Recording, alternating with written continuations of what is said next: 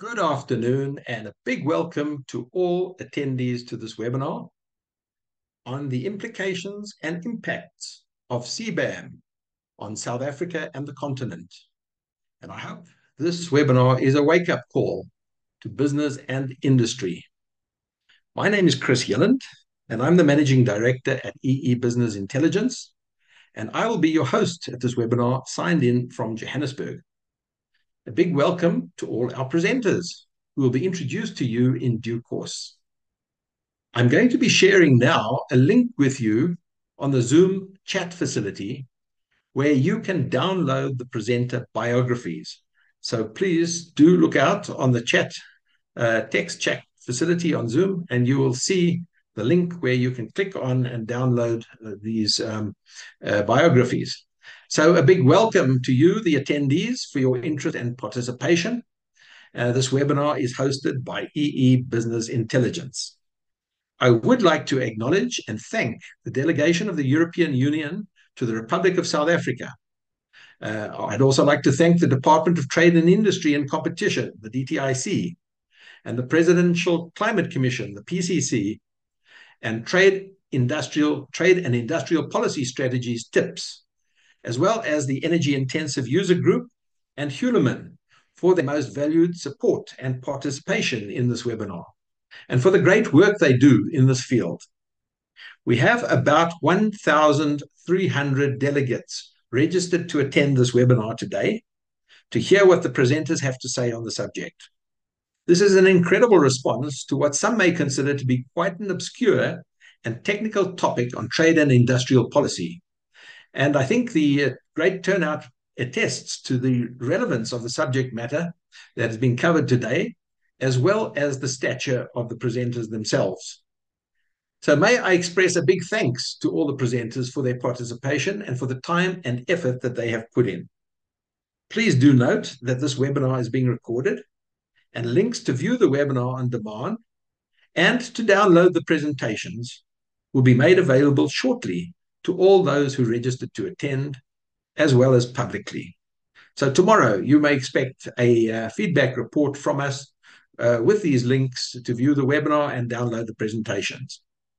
Colleagues, a carbon border adjustment mechanism, or CBAM, is a levy on carbon-intensive goods imported into specific regions like the European Union and other regions to fight so-called carbon leakage.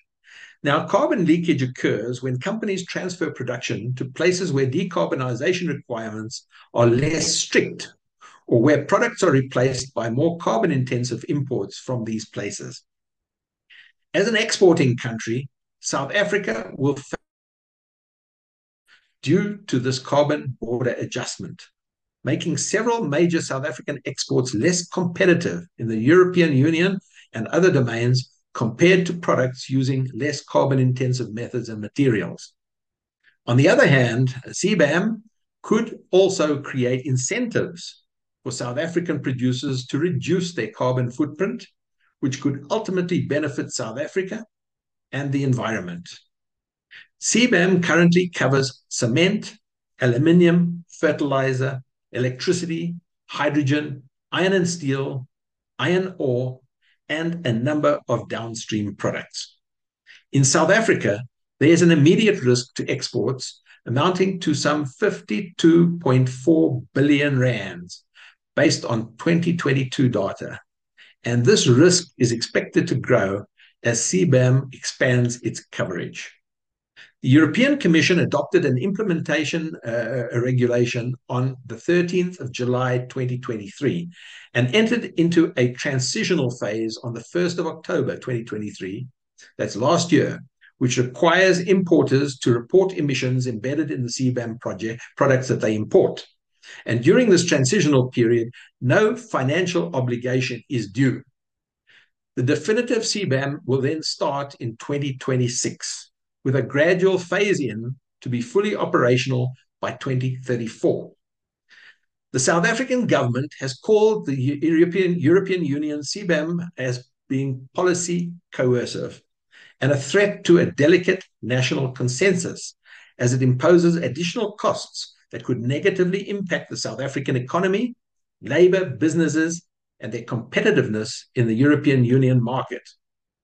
So this webinar is intended to be a wake-up call to business, industry, and labor in South Africa, as it explores the implications and impacts of CBAM on South Africa, the region, and the continent.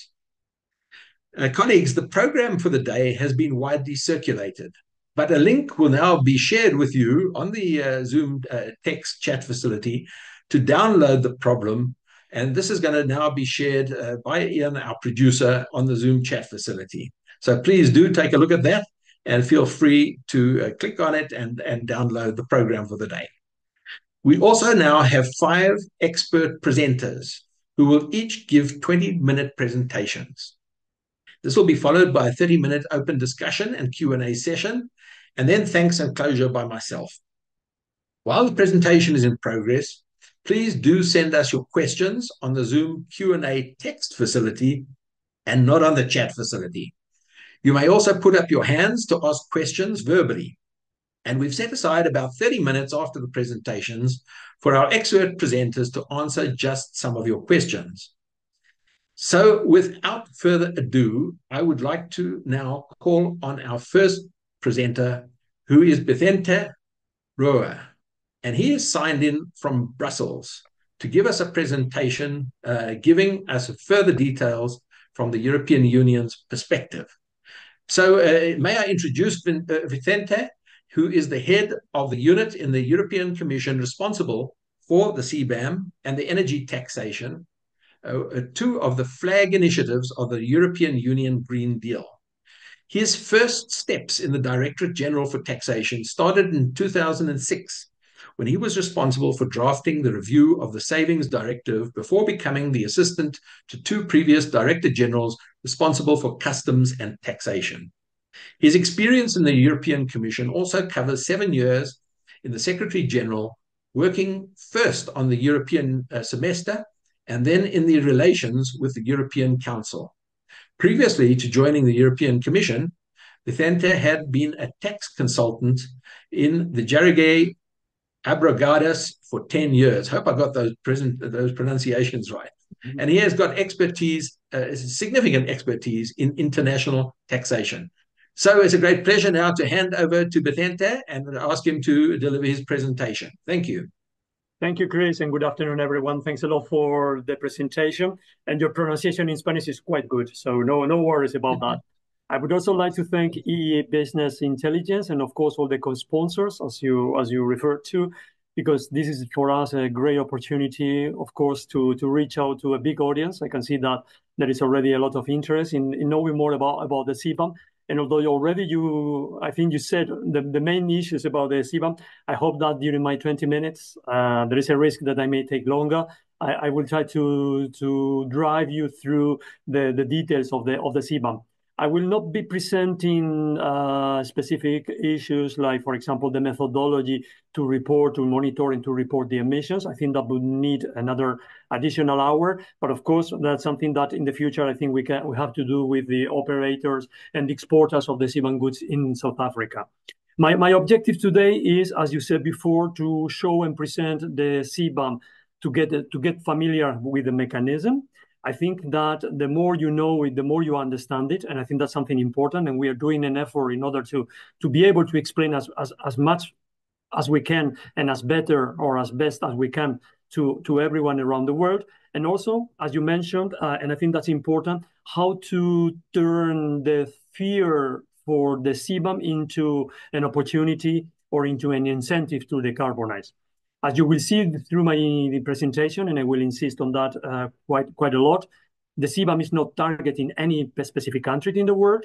It's targeting companies, not countries. And we want to take into account, and we understand that companies in different countries are doing more or less efforts in terms of decarbonization. And what we want to do also through the CBAM is to pay back to those companies which are doing an investment in green technologies. In the end, as you will see also this afternoon, the main objective of the CBAM, of course, is to contribute to the decarbonization in the EU, and I will explain in detail how, but also around the world, because I think that the problem, of course, of pollution, and more in particular the fight against climate change, is a concern that is important for all of us. On the next slide, I try to present the main objectives, or the main reasons why we have decided to introduce a CBAM. As Chris said before, the CBAM started already in October last year during a transitional period. The definitive regime with financial obligations will only kick in 2026, so we're still time. And as I will explain later on, this time has to be used in order to better understand the mechanism, and also in order to get prepared. And I think that that's, of course, what you want to hear today, how to get prepared to comply with the CBAM, and also to mitigate the impacts of the CBAM. As you know, in the European Union, we have a carbon price, which is the emission trading system. I will refer to it as the EU ETS, which has been in place for many years, something like for the last 15, 16 years. It has worked well in order to reduce emissions in the EU. Actually, the European Union has already announced the carbon neutrality target by 2050. We were one of the first, or the first around the world, to announce the carbon neutrality in 2050. And also our targets to reduce emissions are really very ambitious. They were just reinforced or enhanced recently for 2030 with a 55% reduction of emissions. And now we also have plans to reduce even further by 2040 to reach a reduction of 90% of the greenhouse gases emissions compared with the previous levels. I think that's a really very ambitious agenda, and I think the European Union is showing the way, the path, and also taking its contribution and its responsibility when it comes, of course, to reduce greenhouse gases emissions. So basically, the CBAM comes to reinforce the application of the EU ETS, because as I will explain later on more in detail, also in the EU ETS, some of the companies receive some of the allowances free. The EU ETS, it's a cap and trade system. We set the cap of the emissions every year, and then there is a market, first an auctioning market, but also a secondary market, where the companies can buy those certificates to comply with their obligations in terms of emissions. The CBAM will work in a similar way. First, it will apply the same rules like in the EU to the imported goods, to a number of imported goods, not all goods. That's important to know that we are talking about a limited number of sectors, and the sectors were mentioned before by Chris. But those sectors are those which are more intensive in emissions. And the idea, of course, is that for those sectors in the European Union which have to decarbonize quicker, there will be a phase out of those free allowances in the EU ETS much faster, because those sectors will be in the CBAM, and we will apply the same rules to those goods imported into the EU as if they would have been produced in the EU. So the idea basically, and that's what the literature says, preventing the risk of carbon leakage, but the idea basically is to say we want to put pressure on the EU industry to decarbonize and to achieve the target, but at the same time, we want to be fair, and we want to make sure that goods which are sold on the EU territory apply the same rules, irrespective of where they produce. So this is a question of fairness. On the next slide, I explain how we are going to do that. So first of all, we will introduce a measure which is mirroring the EU ETS. So there will be some sort of obligations from 2026 to buy CBAM certificates according to the embedded emissions in the imported goods, and the obligations will fall on the importers in the EU. So that's good and important to know. The obligations to comply with the CBAM fall on the importer. Of course, there will be an important and relevant task or charge for exporters to the EU, because you know your emissions, you can monitor your emissions, and there will be some verification of those emissions from 2026. But the main obligations in the EU fall on the importers. We don't set a cap and trade system as the ETS. Why? Because we cannot cap the emissions. If we cap the emissions for imported goods, that would be something similar to say that we are also limiting the number of importations into the EU. And that's not what we want to do with the measure. That has to be very clear. We want to contribute to the trade.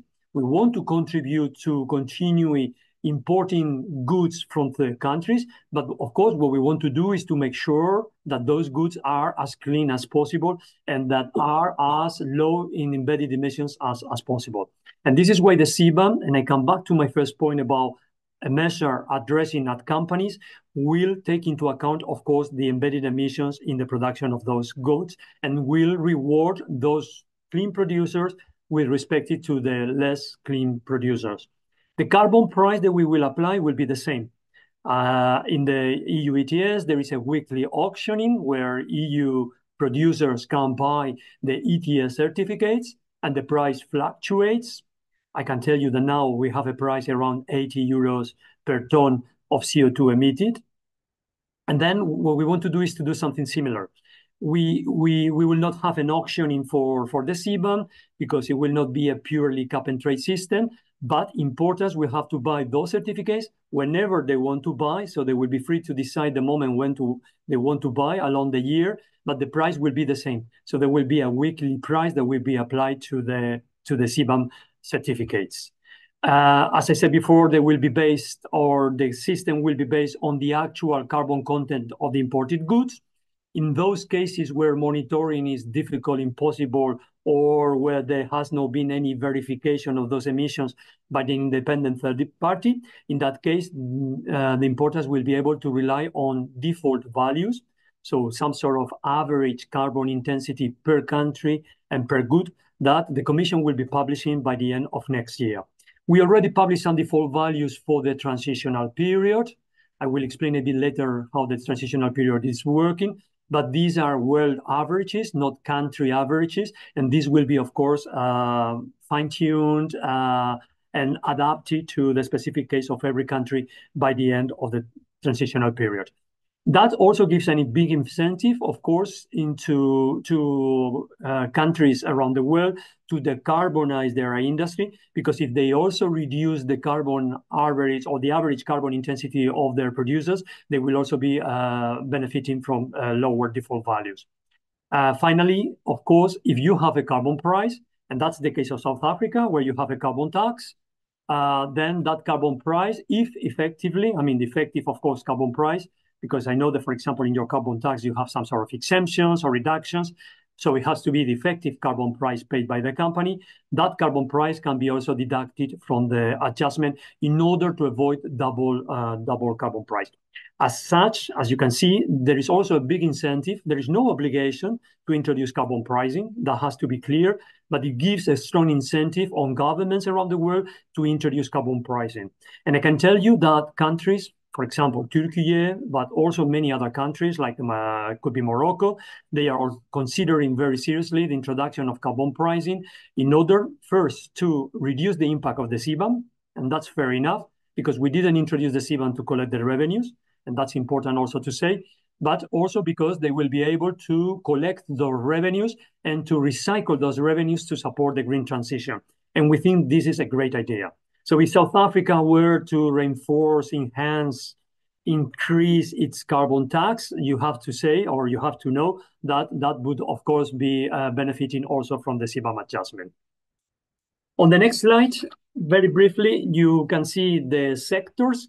Those sectors are those who are very high intensive in carbon emissions. I can tell you that with the 6 sectors, we are covering more than 50% of the emissions produced in the EU in the sectors which are in the scope of the ETS. And these are also sectors which are very intensive also in trade with the EU. Hydrogen and electricity may be a bit of an exception because it's true that we don't import hydrogen at this moment, or the importations are very, very low, very marginal, and the same happens with electricity. But also, maybe you know that the European Union has engaged in a strong push for importation and for in general electrification and the use of the hydrogen, and in particular green electricity and green hydrogen in the EU for the next years.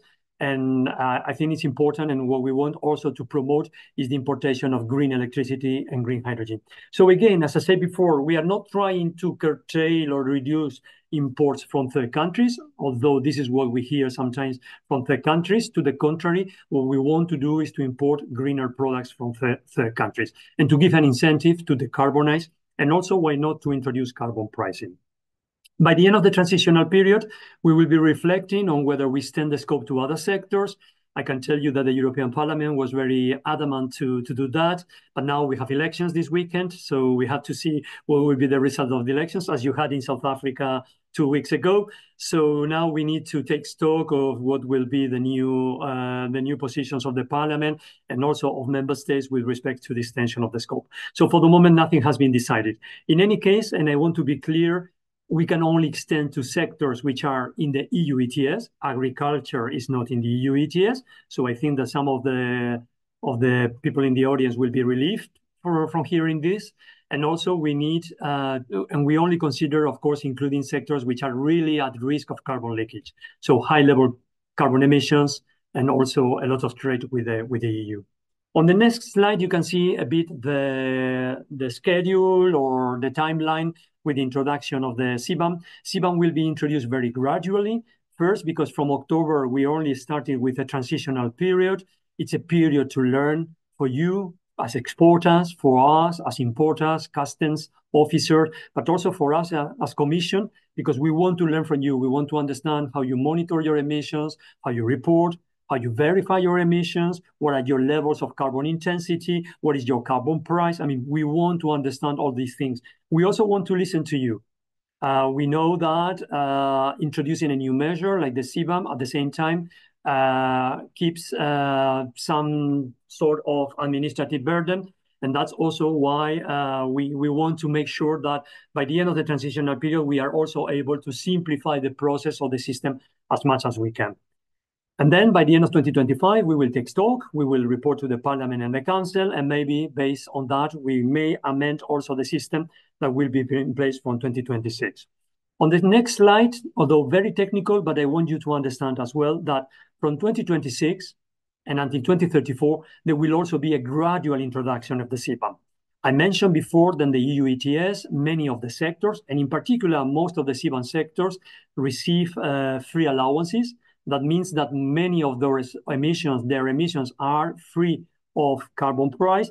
And for that reason, we will also recognize that level of free allowances or those free allowances to the imported goods. As you can see here on the graph, there is a phase out of the free allowances for those sectors from 26 to 2034. The phase out will be very gradual at the beginning with small reductions of those free allowances. But then, of course, after 2030, there will be an accelerated phase out of the free allowances. That will have an impact on the CBAM, of course, on the imported goods, but at the same time, they will have an impact on the production in the European Union. I can tell you very quickly, although that's very technical for those of you who don't know the ETS, that those benchmarks for free allowances correspond to the average of the 10% of the best producers in the EU, and that's calculated good by good. And I can tell you, for example, that in the case of the steel, 80% of the allowances or the emissions are already covered by free allowances. So just to give you an example, in 2026, if the benchmark in the EU for free allowances is 1 ton, we will have to reduce by 2.5%. That means slightly below 1 ton, the benchmark for the CBAM. If your carbon emission, for example, intensity of your steel in South Africa were 1.5, that means that the adjustment would be only on 0.5 or a bit less than 0.05 tons of CO2 per ton of steel exported to the EU. So as you can see, gradual introduction with the transitional period, but also gradual introduction during this period from 26 to 2034.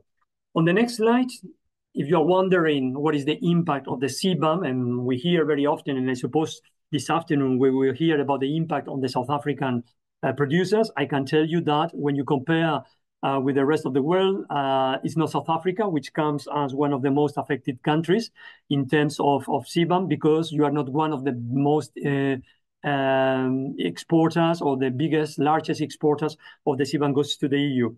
My figures, I think Chris referred to figures in rands. I think I have the same figures. Our figures say that around 2 billion euros, I think it's different in rands, of course, are the CBAM goods which are exported to the EU. So these are the ones which will be impacted, but that's only a rough 7% of all the exports from South Africa to the EU in 2022. That's with figures from 2022. Iron, steel, and aluminium, of course, are the most impacted sectors, or the goods which are you exporting more to the EU in terms of CBAM goods. And then, of course, far away fertilizers and also small quantities of cement. But again, when you look at the different countries, South Africa is not one of the most impacted countries, or I would say is one of the least impacted countries. But of course, that doesn't mean that it's important that we understand CBAM, and then of course we work together with you, with your government, in order to analyze the impact of CBAM and to see how we can help you with, of course, with the application of CBAM. On the next slide, 2 slides next. Very briefly on the transitional period, as I said, it started in October. We are only collecting data. The importance of this data for us is to understand your systems, as I mentioned before, but also for everyone to understand how CBAM works. So if you don't know anything about CBAM and you are exporting steel to the EU, no worries. Hurry up, of course. Talk to your importers in the EU, understand what they need from you, because you will need to share information with them about your goods, which is important to comply with the CBAM. But of course, all the obligations or financial obligations will only start in 2026. In order to take into account the administrative work or burden with implementation, on the next slide, we can see that we have set up a registry, what we call the CBAM Transitional Registry, where importers, which are the declarants in the EU, they have to submit their quarterly reports with the data that they are collecting of the imported CBAM goods into the EU. And then we are, of course, checking that data with the customs authorities and also with the national competent authorities for the CBAM in the EU member states. I can tell you, although you are not concerned with that the importers in the EU, they have to register with the national competent authorities in the country where they are established, and they have to comply with all the obligations through this CBAM Transitional Registry. As you can see here on the slide, as operators of installations in third countries, what you need to do is to share the data about the carbon content of your goods and the carbon price that you have paid for those emissions with your reporting declarants in the EU. So basically with the importance of your goods in the EU, but you don't have to comply with any other obligations. On the next slide, we can see that in the transitional period, we have provided for some sort of reliefs or reductions or simplifications. So it's important to say that you can also benefit from those. And it's in the next slide, where you can clearly see that, for example, you can use default values. You don't need to provide actual emissions until July, which will be the third reporting period that will correspond to the second quarter of 2024. But then from October, so corresponding to the third quarter of 2024, we expect to collect actual emissions, so real values, not default values, because we need this data in order to make a good analysis and in order to understand also your systems. There is a methodology which has been put in place, and on our website you can find a lot of information, and I will give you the email, the link to the website at the end of the presentation. But what is important to know is that from October, you need to share the actual emissions based on a methodology that we have put in place for the transitional period. We are also working on this methodology. We want to fine-tune the methodology. We want to make it more streamlined, understandable, closer to the methodologies that you use in your countries to assess your emissions, and in particular, for example, in South Africa for your carbon tax. But that's something that, of course, we need to do during this time, and this is why we need to collect this data. If you are using another methodology for your own purposes in South Africa, you can still use also that methodology until the end of the year. So that's another relief for you in order to help you to get more time, to win time in order to understand the methodology. I said that the default values cannot be used from October 2024. There is an exception, and this is when up to 20% of the total embedded emissions of complex goods. In that case, you can use default values for those for those emissions, but you need to use the actual emissions for the rest of the emissions. So now very quickly on the definitive regime, on the next slide. Next. I already mentioned that before. From 2026, the system will be a bit different. It's not just collecting data. There will be a system with financial obligations, but the financial obligations will be again on the importers who are the authorized CBAM declarants. So they will have to buy certificates, CBAM certificates, at the same price as the EU ETS along the year, and then they will have to surrender those certificates by May of the year after. They will have to submit a report by which they will say, I have imported this number of CBAM goods or tons of CBAM goods.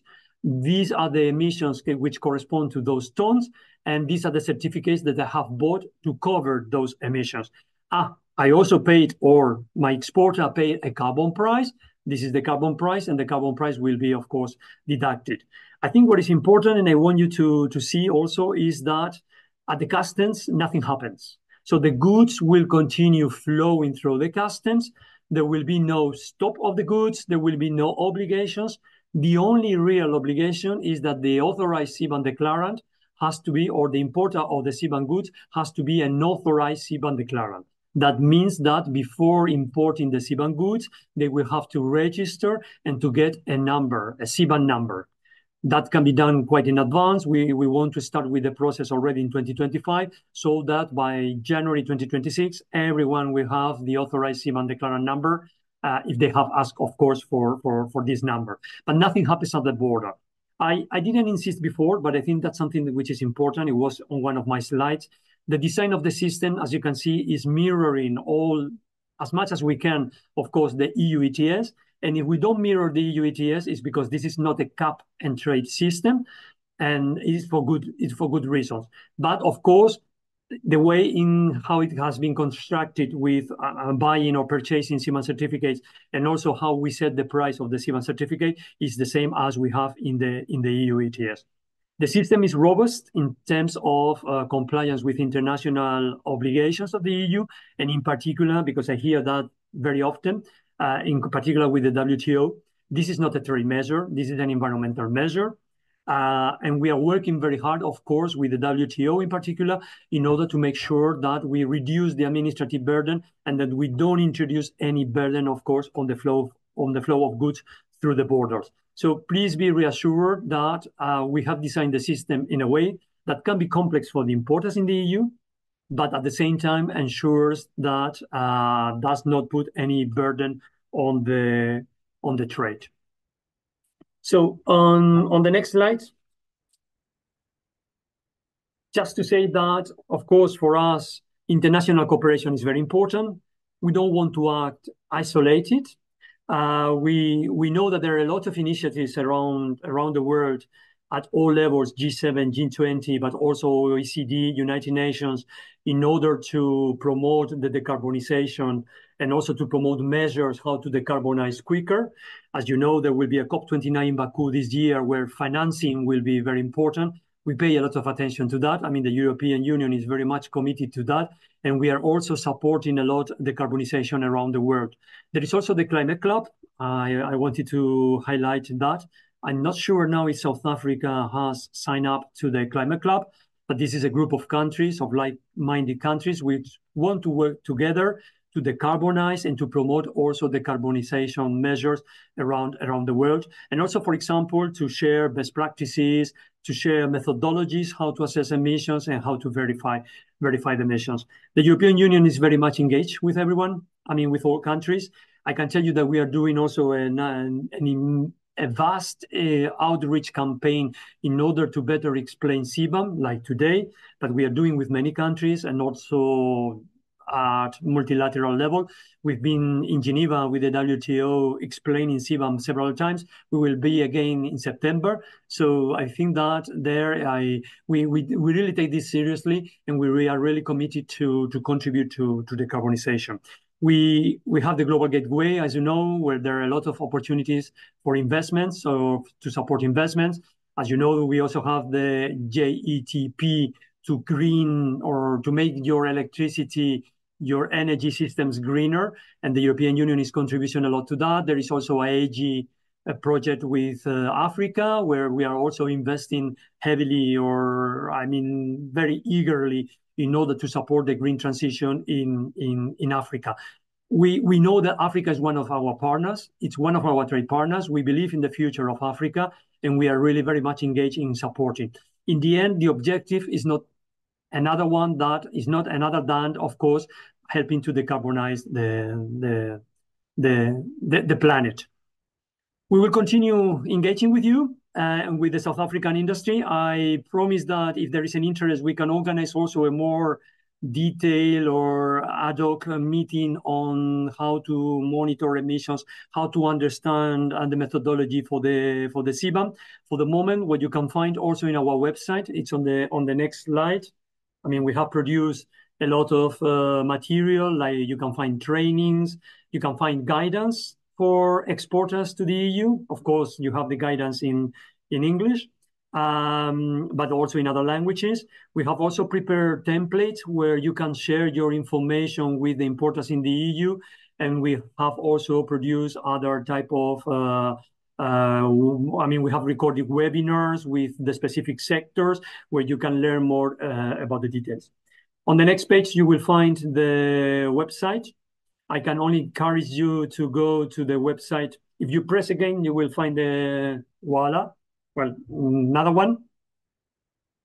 This is the website. Thank you. And if you go to our website, you will find also a Q&A with the most usual questions and answers that we are collecting from exporters and from importers in the EU and around the world. So we try to improve this Q&A, I would say, even weekly, on a weekly basis. So I can only encourage you to go there to get to know a bit more about details about this. And with that, sorry if I took too long, but thank you very much again. Thanks a lot for this big opportunity to be present in South Africa, at least virtually, and to be able to explain a bit more about the CBAM. And I will be happy to take some of the questions. I think that there are already some of them in the chat. Maybe I will take the chance now to go through them, and maybe after I can try to reply to the questions. Thank you, Chris. Over to you. Thank you very much, Vicente. And really what I found to be a very practical approach, a very helpful approach, explaining how it works, explaining that there's a lot of burden on the importers in the European Union. Of course, the stick is with us, and it's not only a stick, but it's also an incentive to decarbonize, which is good for all of us ultimately. So thank you very much indeed for that practical approach. Nice, well understood. And I want to assure everybody that these presentations are going to be shared tomorrow in the feedback report. And you will have the opportunity to study Vicente's presentation in much more detail, in fine detail. And thank you for providing us that presentation, for sharing Vicente, and to the European Union for their participation and contextualization of this whole issue. So we're now going to move on to our next presenter, who is Ishrad Kathrada. Ishrad is the special advisor to the Minister of the South African DTIC, and I believe that today they are having his farewell as he is stepping down as the Minister of the Department of Trade, Industry and Competition after serving South Africa for many, many years as a minister. Ishrad has himself served as special advisor to the South African Minister of Trade, Industry and Competition with a focus on industrial policy, climate and technology. He is leveraging his expertise in high-level policy development and thought leadership, and he aims to drive significant development outcomes in response to climate change and technological advancements. Previously, he was the executive director at JP Morgan, where he led the Chief Investment Office Credit Strategy Unit for North America. Ishrad has been deeply involved in technology startups, both as a founder and operator in South Africa and in the UK. He holds an MSc in Sustainability, Enterprise and Environment from Oxford University, and a Bachelor of Business Science in Finance from UCT. And I know that his work at Oxford focused specifically on the carbon border adjustment mechanism. So it's a great pleasure and honor to have you with us today, Ishrad. We're looking forward to hearing your presentation and more about your work that you've done, your thesis that you did at Oxford, and it's great to have you here. Over to you. Thank you so much, Chris, for those warm remarks and the introduction, and thank you to Vicente as well for his opening remarks. So to begin, the introduction of the EU's Carbon Border Adjustment Mechanism, or CBAM as it's called, represents a watershed moment in the evolution of climate policy. Now, however we may want to frame it, as climate policy, environmental policy, as trade policy, or as the intersection of all of these, the implications of its implementation are far-reaching. Not only will trading partners have to contend with the additional costs and administrative burden of trading with the EU and others, but increasingly we'll have to contend with the contagion of other countries around the world implementing similar mechanisms. A week from now, South Africa is expected to respond to the UK's call for comment on its CBAM policy, and we expect a number of other jurisdictions around the world to consider similar policies, including Japan, Australia, Canada, and perhaps ultimately the United States. Now, how these CBAMs are structured are thus incredibly important to the global trading system. And my hope for today's discussion is that we cover aspects of the CBAM which can help us to get a rounded view of how these policies may impact on the business environment in South Africa and across the developing world. Anticipating that Vicente would have given us a good overview, as he did, of the genesis and the intent of the CBAM, I want to spend my allotted time today really considering the implications for the South African economy. I also want to spend some time on the way forward, not only for the respective governments of the EU, for South Africa and others, but also on the business and labor environment in South Africa. But perhaps before I do, I want to perhaps contextualize some broader elements which I think are important for us to understand as we discuss the matter of the CBAM and its impact on the global trading system. So let me start by saying the extent of anthropogenic climate change, that is climate change which results from the human effects of human activity, or from the effects rather of human activity, and the resultant climate crisis does prompt the need for urgent action. As global temperatures increase, greater proportions of humanity are exposed to excess heat, to drought, to floods, and other extreme weather events, with profound risks to the global food systems, increasing vulnerability for the poor. Now, this chart was recently presented by Johan Rockström, who is a renowned climate scientist and a leading authority on global sustainability issues, at a talk earlier this year at the University of Oxford. The golden line reflects temperatures over 2023 relative to the experience over the last 40-odd years, and the dark black line is the experience in 2024 up until yesterday. And what we can see is that over the last 12 months, global temperatures have been at record highs. In fact, they've been more than 1.5 degrees above pre-industrial levels, reaching an important threshold which we had set to mitigate climate disaster. 2023 was the hottest year on record, and the evidence for 2024 is that it is likely to be even hotter. And now the implications of an increasingly warmer climate is an increasingly unpredictable set of weather patterns that will put strain on infrastructure, on human habitats, on agriculture, and on other spaces, or rather on the spaces we call home. And as Rockström famously put it in one of his seminal works on planetary boundaries, the safe operating space for humanity is quickly disappearing. And so South Africa and our government is united in the global effort to combat the worst effects of climate change by investing in technologies and on infrastructures to both mitigate and adapt our value chains and our communities accordingly. But of course, the increasing challenges of climate crisis are set against a backdrop of other challenges which are becoming increasingly present, not only in South Africa, but around the world. Economic growth is slowing, recessions loom, inflation soars, and debt burdens are weighing heavily on many nations. And these economic troubles persist, affecting millions around the world. Global inequality, both between countries and within countries, necessitates a range of interventions to support the most vulnerable. The COVID-19 pandemic not only highlighted this vulnerability, but also resulted in the gap between rich and poor widening.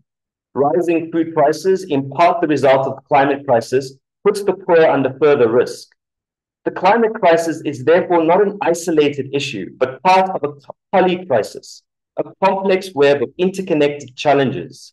And therefore, addressing this poly-crisis demands a thoughtful and coordinated approach, one that mitigates the many risks to our global economy and fosters a sustainable, equitable future for all. The United Nations framework for the Convention on Climate Change, or the UNFCCC, thus provides the platform to address climate change within the context of common but differentiated responsibility and respective capabilities. The UNFCCC's Paris Agreement, which represents the commitment of 195 countries around the world, including South Africa, provides the framework for binding efforts to invest in decarbonisation and adaptation. Article 4 of the agreement outlines the requirements for preparing, communicating, and maintaining nationally determined contributions, or NDCs, which represent each country's plans to combat climate change. Developed and developing countries, however, have different historical contributions to climate change and varying capabilities to address it. The Paris Agreement thus includes the principle of common but differentiated responsibility and respective capabilities, which allows for flexibility in the scale and type of contributions expected from our countries, including developing countries.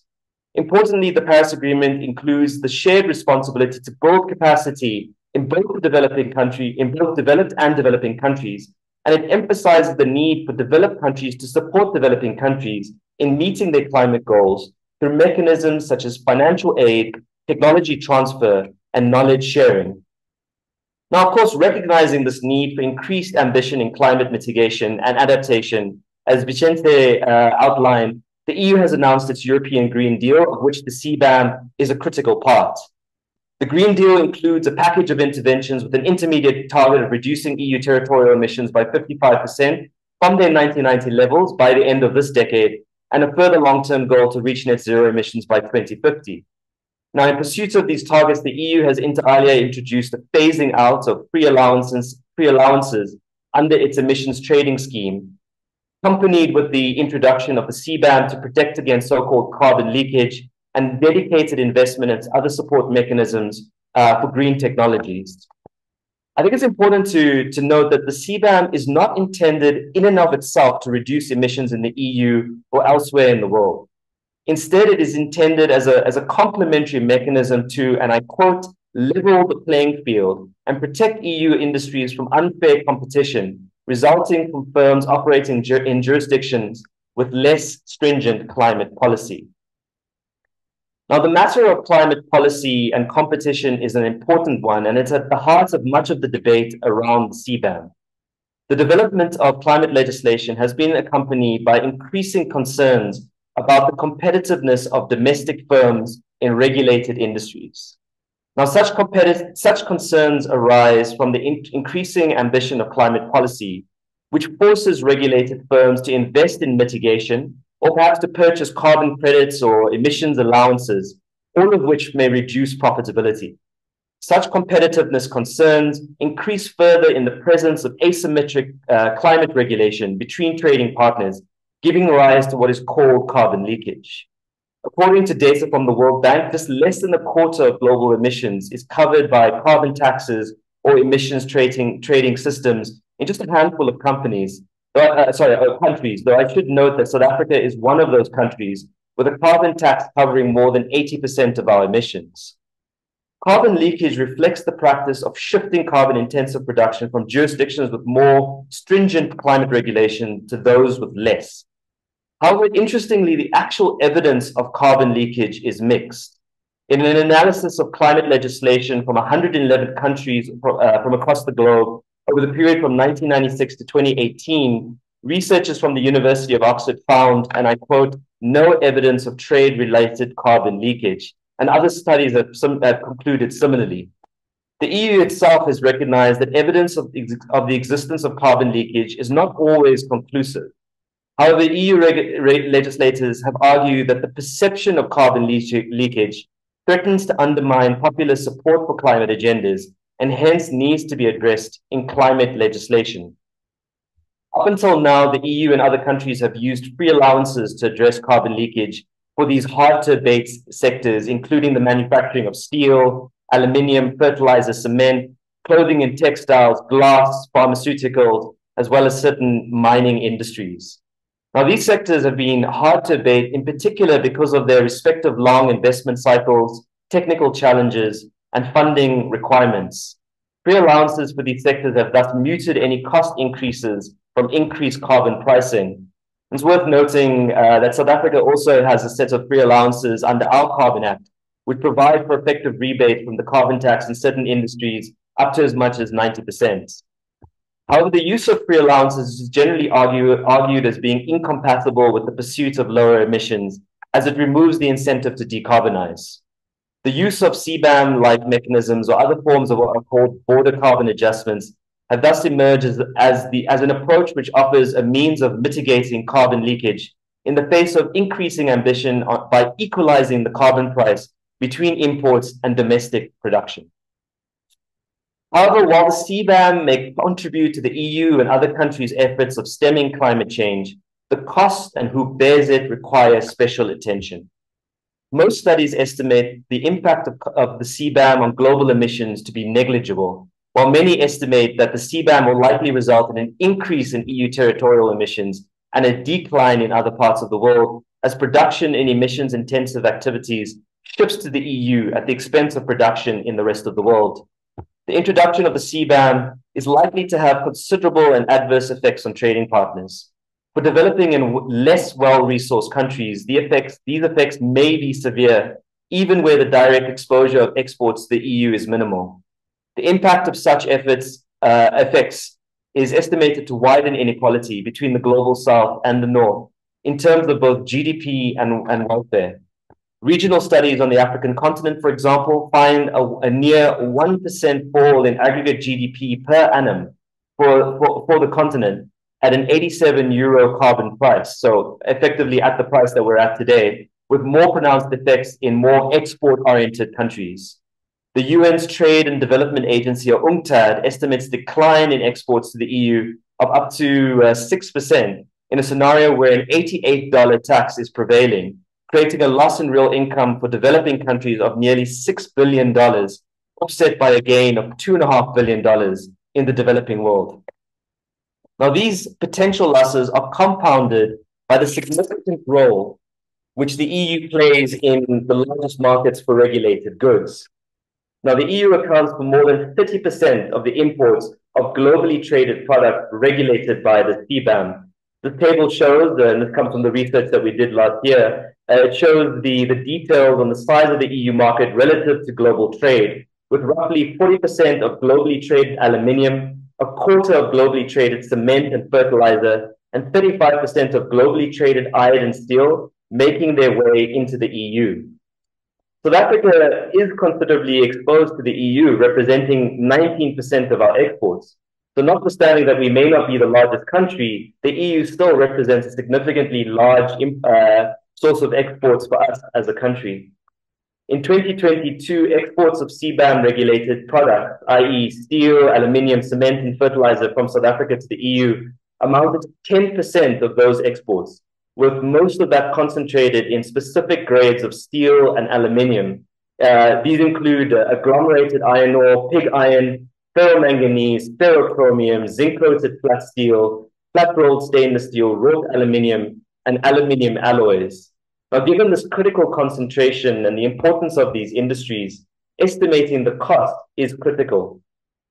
Last year, in association with the University of Oxford, we looked at the potential impact of the EU CBAM on the two South African industries most exposed, being steel and aluminium. The introduction of the CBAM is likely to have both direct and indirect impacts on exporters. The direct impact refers to the potential decline in exports to the EU as a result of the imposition of the increased import duty. And the indirect impacts refer to those additional factors which may affect other demand and supply elements due to the rebalancing of global steel and aluminium markets. Other domestic industries may further be impacted as a result of the important linkages between these anchor sectors for South Africa and the region. So to measure the potential direct effect, we built an econometric model using what's referred to as the gravity model of trade. It's a very well-known trade model, and it's used to determine the elasticity of demand for a given duty, and to impose a shock into the model to see what the demand response would be. Now, this direct decline in export revenue could well be compounded by additional losses as global markets respond to the implementation of the CBAM. So to measure the potential indirect effects, we complemented this econometric analysis with a range of interviews with South African stakeholders, including producers in the steel and aluminium value chains, business federations, banks, researchers, as well as policymakers. So for each of South Africa's core exports affected by the EU CBAM, we estimated the implied CBAM duty using a $100 per ton carbon price at the EU border and the direct emissions intensity of production in South Africa. This resulted in an implied duty ranging from as low as 1% for stainless steel to as high as 25% for pig iron. We then introduced the shock into our model to determine the potential loss in export revenue based on the calculated elasticity of demand. Our study showed that based on a carbon price of $100 per ton in the EU, exporters in these sectors could expect a decline in exports relative to a baseline with no CBAM of up to 10%. Now, based on 2022 export levels, this would have amounted to a decline in export revenue of as much as $185 million, or 3.5 billion rand in today's rand. In addition to the loss of revenues from falling exports to the EU, South African industries could well expect a range of other impacts. Stakeholder responses to our study highlighted that the demand side impact of the EU CBAM may well spill over into other geographies, which serve as markets for SA steel and aluminium, increasing competition in these markets. Such effects occur since as EU demand for imported steel and aluminium contracts, exporters from other markets are forced to find alternate spaces for their exported goods. Stakeholder responses reflected that such alternate markets are likely to be those with less stringent climate regulation, and perhaps even the African continent, which may undermine South African exporters' attempts to exploit opportunities in the continent and may well undermine the African continental free trade area. Stakeholder responses further highlighted other demand-side risks that may emerge from reporting of emissions. So, as participants may well know, in this transition period, all we are expected to do as exporters is report our emissions. But even that reporting may well result in demand shifts, because notwithstanding that many commodities will only have their duties levied on direct emissions, meaning the production emissions, the required reporting of Scope 2 emissions, which is the emissions from our energy grid, is likely to send an early signal that South African production is more carbon intensive and may well redirect EU imports away from South Africa before even a single duty is paid. Increased competition for scrap metal is expected to result from increased investment in electric arc furnace technology as an intermediate step in greening the industry. And as many may know, the electric arc furnace production has a lower carbon footprint than traditional blast furnace, but it uses scrap metal as a core input. And as investment in such technology increases around the world, demand for scrap as an input increases, and this may put pressure on South African producers who are at a disadvantage because of the higher international prices. In addition, the same competitive dynamics which may result in producers in other markets seeking alternative spaces to export their goods, it may also position South Africa as an attractive market for producers from other third countries, and thus that might increase domestic competition for South African steel and aluminium producers. Over time, the introduction of CBAMs, both in the EU and around the world, will impose additional costs on exporters, which cannot be adequately mitigated by our efforts to decarbonize within the time period available. This chart that you see over here, this map, overlays the estimators from our econometric analysis with data from the World Bank to determine those countries most vulnerably exposed to the EU CBAM in iron and steel. The darker the red, the more vulnerable the country, with much of that burden concentrated in the global south. The need for urgent action, climate action, is indeed clear. However, careful balancing of the risk and opportunities of climate policy is required. The pursuit of net zero must be consistent with other sustainable development objectives for it to be considered credible. If the CBAM only serves to shift the burden of decarbonisation from developed to developing countries without the necessary financial and technical support, it is arguably a regressive policy and one which may only serve to deepen fractures in the global rules-based system. While it may be uncomfortable engaging with the historical sources of climate change, it is indeed critical. The EU is, of course, historic emissions far exceed those of Africa rather, by a ratio of nearly 6-1. And those early emissions from the early industrial revolution still contribute to climate change today. So in the face of the cost which the CBAM may impose, the question is what is to be done. It is important to note that the CBAM specifically has been applied to address decarbonisation hard-to-abate sectors, and that these sectors are deemed hard to abate in large part because of the technical and financial hurdles which need to be navigated to reduce emissions in these sectors. The South African government continues to believe that the CBAM is best addressed within the multilateral forums of the World Trade Organization and the UNFCCC. Now, just in the remaining time that I have available to me, look, I think it's important to note that the decarbonization of energy and production processes in developing countries will require significant funding, much of which is not available in developing countries and will not be available in the form of private and commercial bank funding. Already, South Africa has estimated that our Just Transition Plan is estimated to require about 1.5 trillion rand in investment through to 2027 to decarbonize sectors of the economy in line with our NDCs. The imposition of the CBAM in its current form will require additional investment as parts of the economy attempt to defend its market share in the EU and other parts of the world. The implementation of the CBAM is likely to have deep and far-reaching consequences for global value chains. While the current focus is on six sectors, it is clear that the ultimate expectations are for regulations to be extended to nearly all EU imports. In the absence of measures to address potential inequity, the introduction of the CBAM risks polarizing an increasingly divided world, creating long-lasting divisions, which may ultimately undermine the global consensus on climate action. Let me pause there. Thanks, Chris. I'll hand back over to you. Thank you very much, Ishrad. A sobering presentation, looking at not just the impacts, both the intended impacts as well as the unintended impacts facing countries like South Africa, but not only South Africa, but other countries in the developing world and in the South. And while still understanding, the desperate need for interventions, to mitigate climate change and to help adapt to it. So, really, for me, that was a sobering presentation by somebody who's done a lot of study work on this subject, and it's been an honor to have you with us today, Ishrad. So with that, we're going to move on to the next presentation before our comfort break, and that is by Deepak Patel, an old friend and colleague of mine who's the head of climate finance and innovation at the Presidential Climate Commission. Deepak joined the South African Presidential Climate Commission in June 2021 as head of the climate finance and innovation.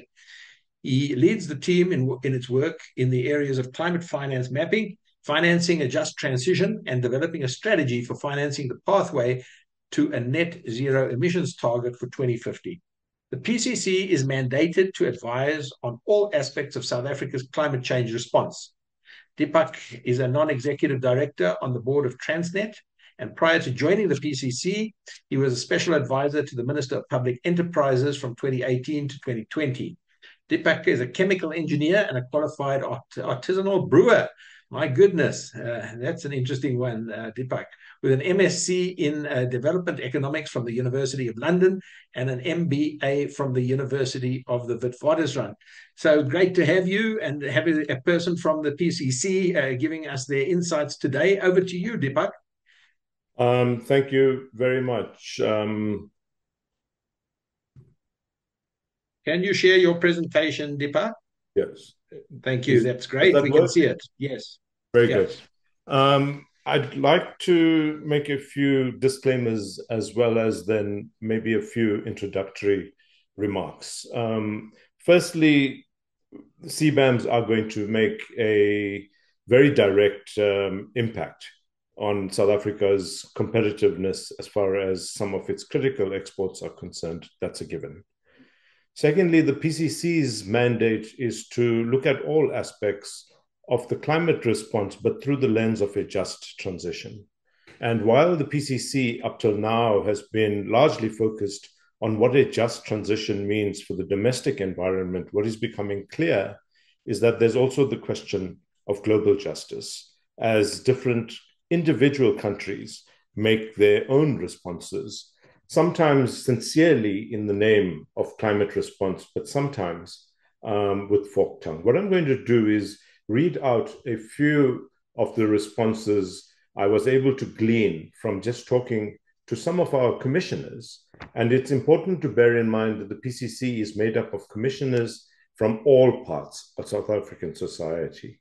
So almost verbatim, I'm going to quote some of the comments that I've received in the last few weeks on the question of CBAM.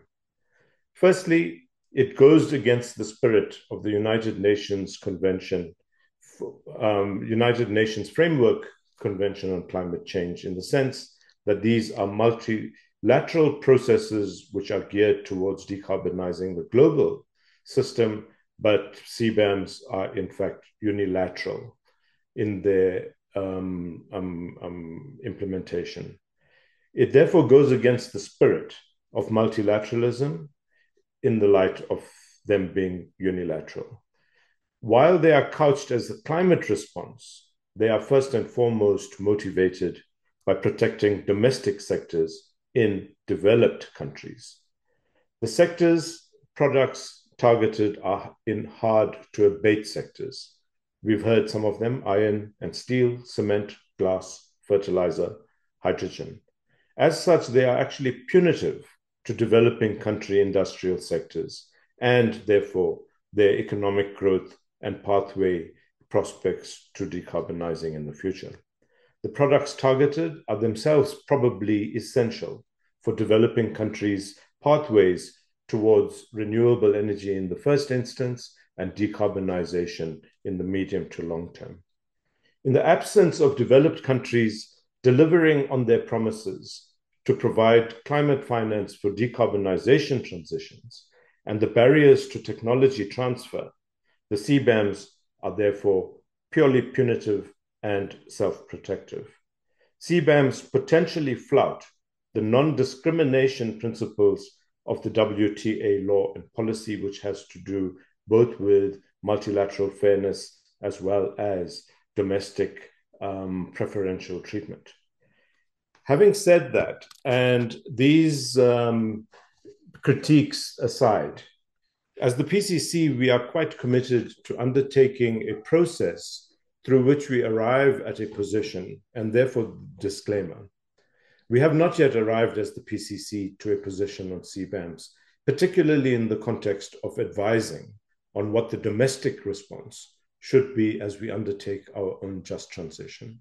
However, if we scan the environment around the world, what we can see is that several countries either are considering CBAM-like legislation themselves or have put in place some mechanism to inject a carbon price into their domestic economies. And in this respect, it's quite interesting to see that the responses have been either ETS and carbon tax together, ETS on their own, and of course, in the case of the European Union, an ETS that preceded now the CBAM. And so it's interesting to note that this is part of a process of Europe responding to the injection of a carbon price, firstly in its domestic economy and now at its border.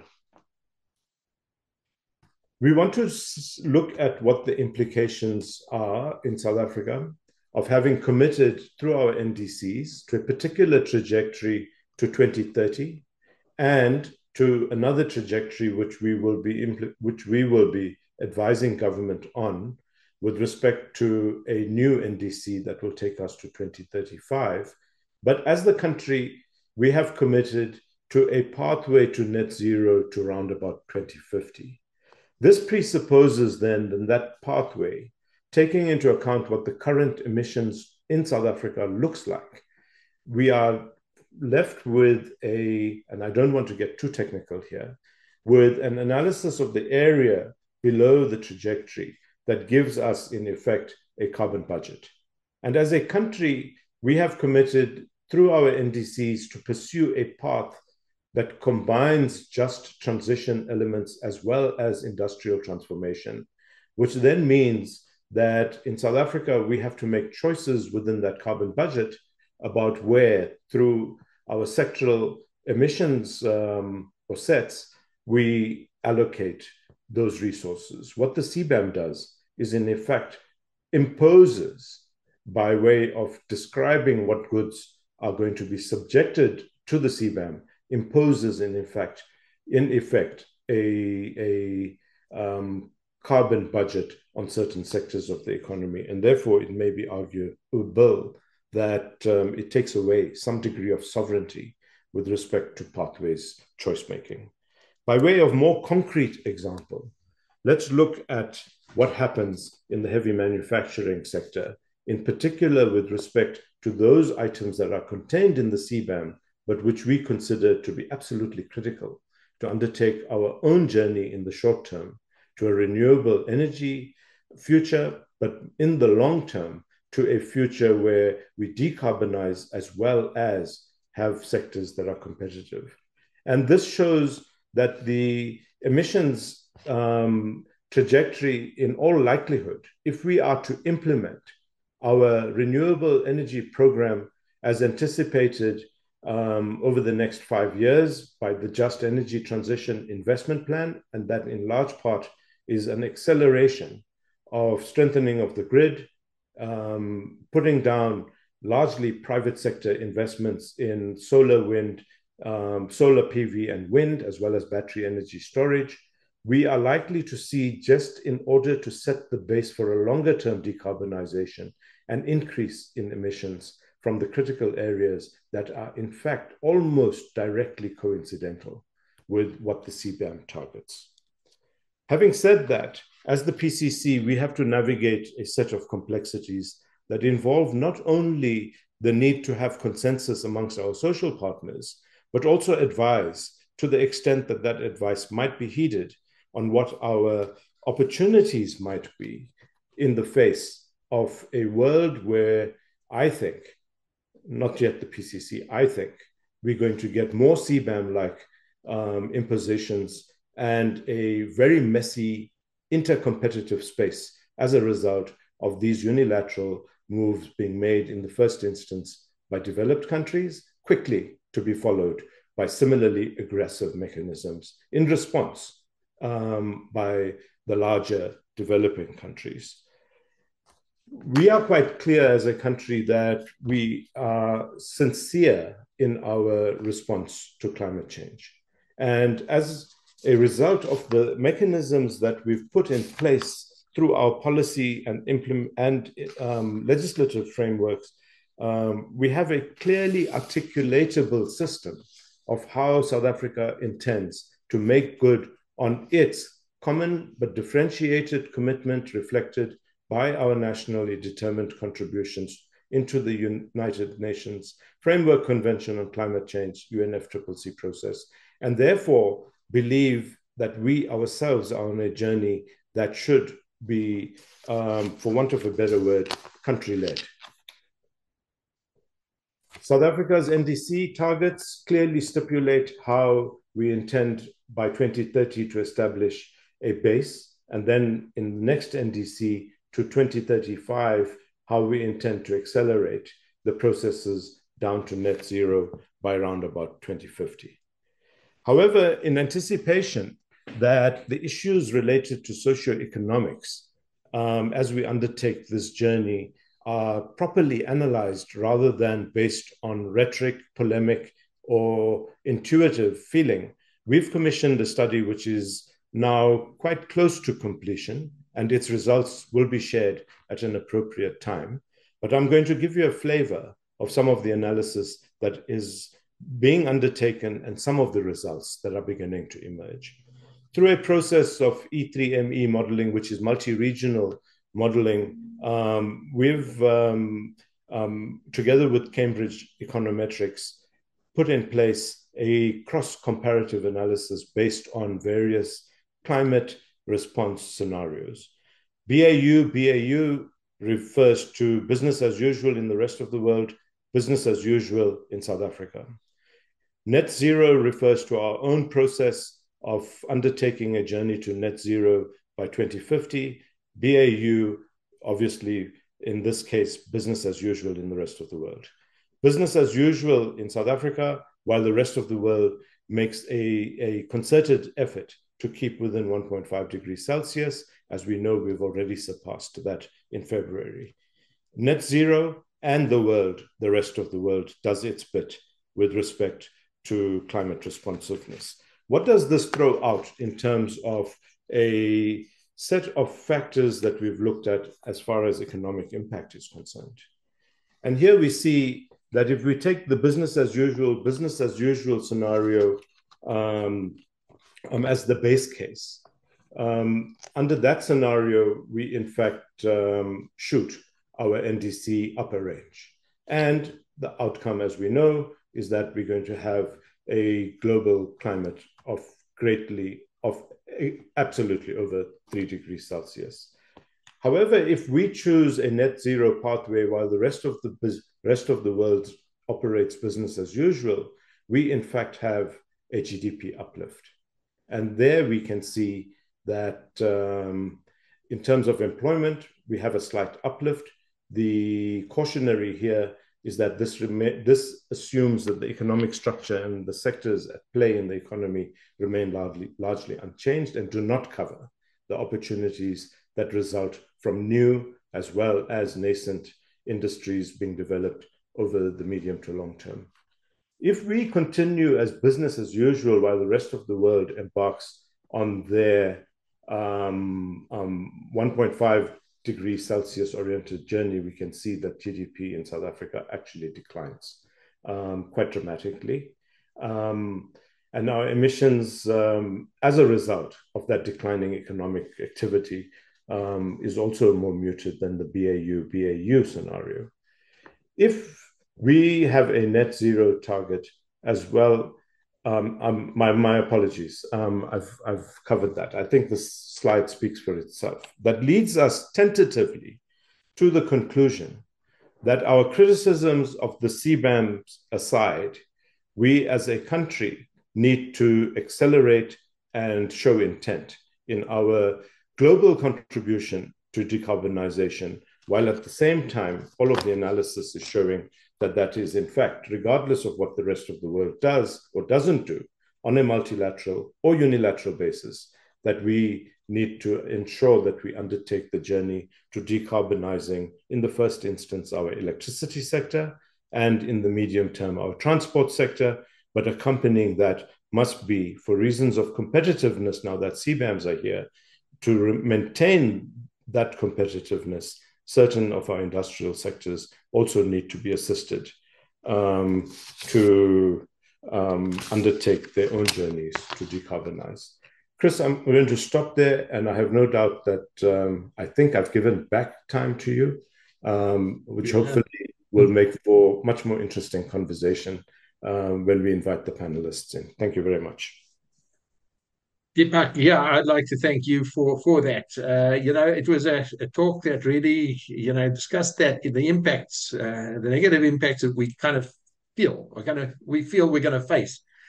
But I really appreciated your your comments of those different scenarios, which actually show that whatever we think about CBAM, and we can cry about it being unfair or not.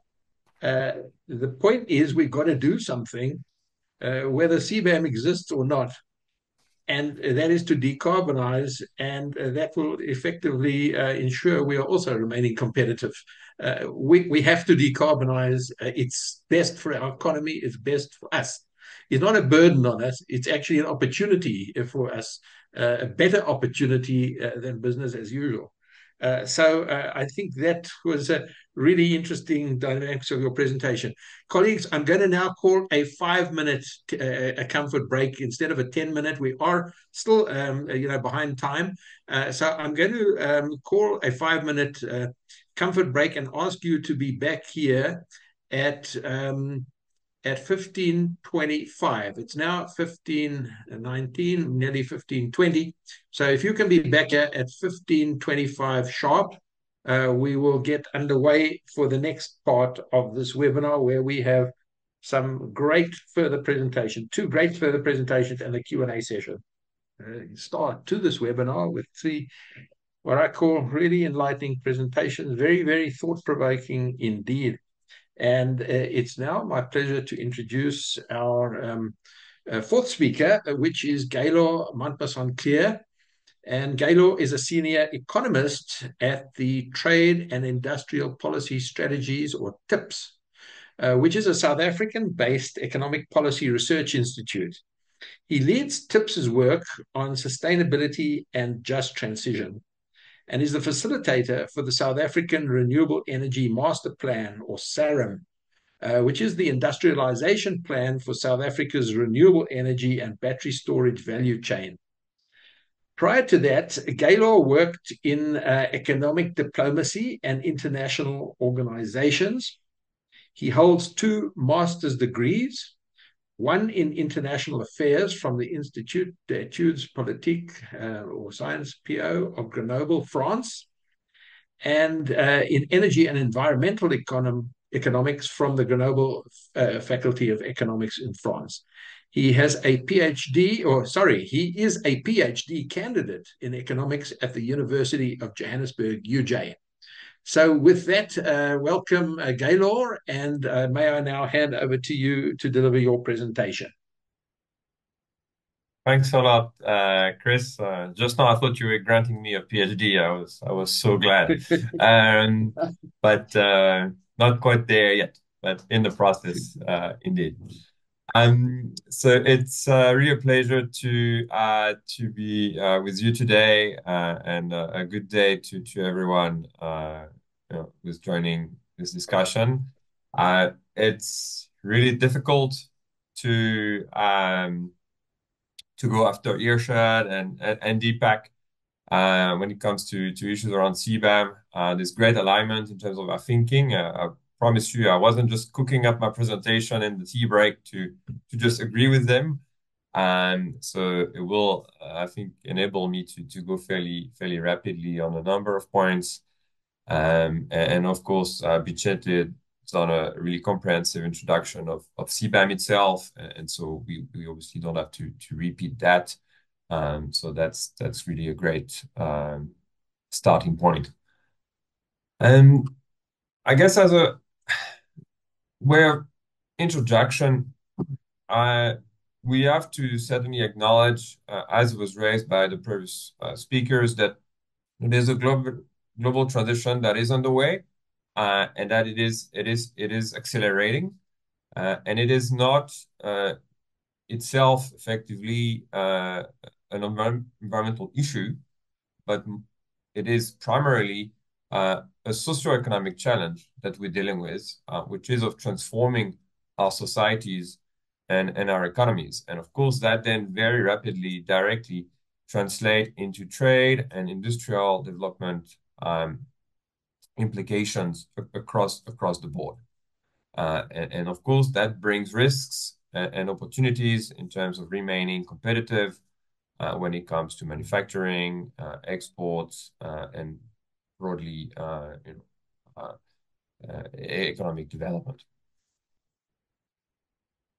We see a number of channels that play a role in effectively directing the impacts of the transition. And they are multiple. A few that are relevant for today are, of course, climate change regulations, like carbon pricing, but also what we see increasingly are shifts in trade patterns away from carbon-intensive products, or carbon-intensive jurisdictions. We've also noted quite a big green industrial policy push, and notably in the US with the Inflation Reduction Act, but also in the EU, as well as a number of other countries like China, Brazil, compounded by effectively a scramble between the EU, the US, and China for critical minerals to maintain effectively competitiveness in new green technologies and capturing the rents associated with the development of these green technologies across the board. Adding to this is really the topic of today, which is green protectionism, which takes different forms effectively and is not really a new topic. It has been discussed for many, many years. I remember actually already back in 2009 when I used to work at UNEP, writing a joint paper between UNEP and WTO on green protectionism and climate and trade measures and things like CBAM, which were not called CBAM back then, but were already discussed. As raised, many countries are looking at implementing their own green protectionist measures, and that is the context that we operate in. And so, really importantly, the European Union CBAM is really, in my mind, the tree that hides the forest. We focus a lot on it because it is emblematic in its design and its impact, but we should not forget the broader ecosystem. First, from a European perspective, the European Green Deal is very comprehensive, and it has a number of external impacts. Virtually every sector of the economy, even those that are not going to be impacted in the short term by CBAM, will be impacted by the European Green Deal, be it from the farm to fork strategy, or the regulations on deforestation, or the shift to electric vehicles, or the circular economy action plan, or some of the ESG reporting. You name it, literally every sector is going to be impacted one way or the other. In addition to that, it's been said before, many other countries are considering their own CBAM, predominantly in the global north. And as I said in introduction, the space to develop and remain competitive effectively in a decarbonized world is increasingly limited, particularly for countries in the global south, because of the very big green industrial policy packages being provided and developed in the global north, and that scramble for critical minerals, again, from the perspective of security of access from global north countries, and obviously reducing the opportunities from countries in the global south. So that is effectively the context in which we are operating. Now, what are possible avenues to respond to CBAM developments for South Africa and other countries in the global south? And that will be effectively the core of my input today.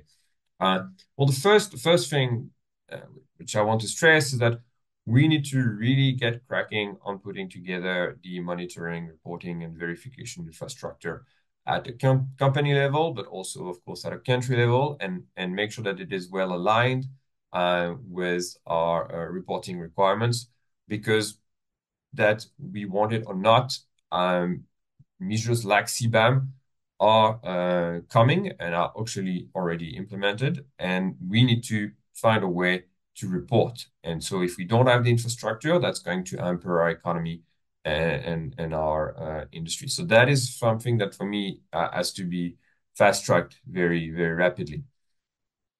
The first then effective avenue, which I'll go more into, is the diplomatic route. It can be through more formal channels like the WTO or the UNESCOCC or even the G20, as well as bilateral negotiations more informally. And it should be an ongoing strategy. It carries fairly low risk, in my opinion, but as I'll get into it, it has a relatively uncertain chance of success. The second avenue is around a green industrial policy route, really focused on supporting affected value chains and shifting to low carbon energy systems. It's a medium-term strategy. It may not generate immediate benefits for those impacted. And it has some short-term costs, but it's clear that it has long-term benefits, and it's the way to go in any event, as really illustrated by some of the numbers that Deepak put forward. And then we have a fiscal policy route. And that's about aligning our carbon price domestically with the CBAM, so as to retain effectively the revenues into the country. It is very much a short-term high risk option in our context, because it doesn't really directly help a lot of the companies, but should be certainly considered, as the last thing we want is to see any proceeds effectively flow from South Africa to the EU related to CBAM, and we should find ways to retain these revenues no matter what. And then lastly, there's possibly, I guess, a trade route, which is to then find alternative markets and shift from the EU to other possible markets. That would be a short-term, relatively uncertain options, and it would have quite long-term risks, because of course we are shifting to a more decarbonized world. So I wanted to really sort of preface this so that I can now go a little bit deeper in each of these routes in the second half of my input. So diplomatic route, it would really be about gathering some momentum with other countries in the global south. We have to obviously acknowledge that if we go at it alone, from a South African perspective, the likelihood of success is very low. And so we have to acknowledge that, particularly on the African continent, there's a number of other countries that are going to be greatly impacted by CBAM, countries that are among the least developed countries, often in the planet, and in totality low or medium income countries. And so we could really contribute to leading the charge, as actually done already by the South African government, in trying to create a coalition of countries with our neighbors on the continent that are also deeply impacted by CBAM, acknowledging that most African countries are actually going to be impacted more by other EU regulations rather than CBAM directly, but a number of them, as you see on the graph, will face some impacts. Of course, we could expand that to our political alliances, like the BRICS Plus countries. Many are faced with great impact as well themselves when it comes to the CBAM. And so some sort of a coalition of note could be formed to effectively push back on measures of green protectionist like the CBAM. The diplomatic route itself, you can imagine, is defensive, and it is quite a principled approach. It is morally important, because it is justified, certainly, on the basis of historical responsibilities. But it cannot be the only response. I think that is really important to note. I think Yasha had spoken about it. Of course, there is a historical debt, climate debt for wealthy countries, and to be compatible with the spirit of the climate regime, it is really important to push back against measures that are seen as green protectionism.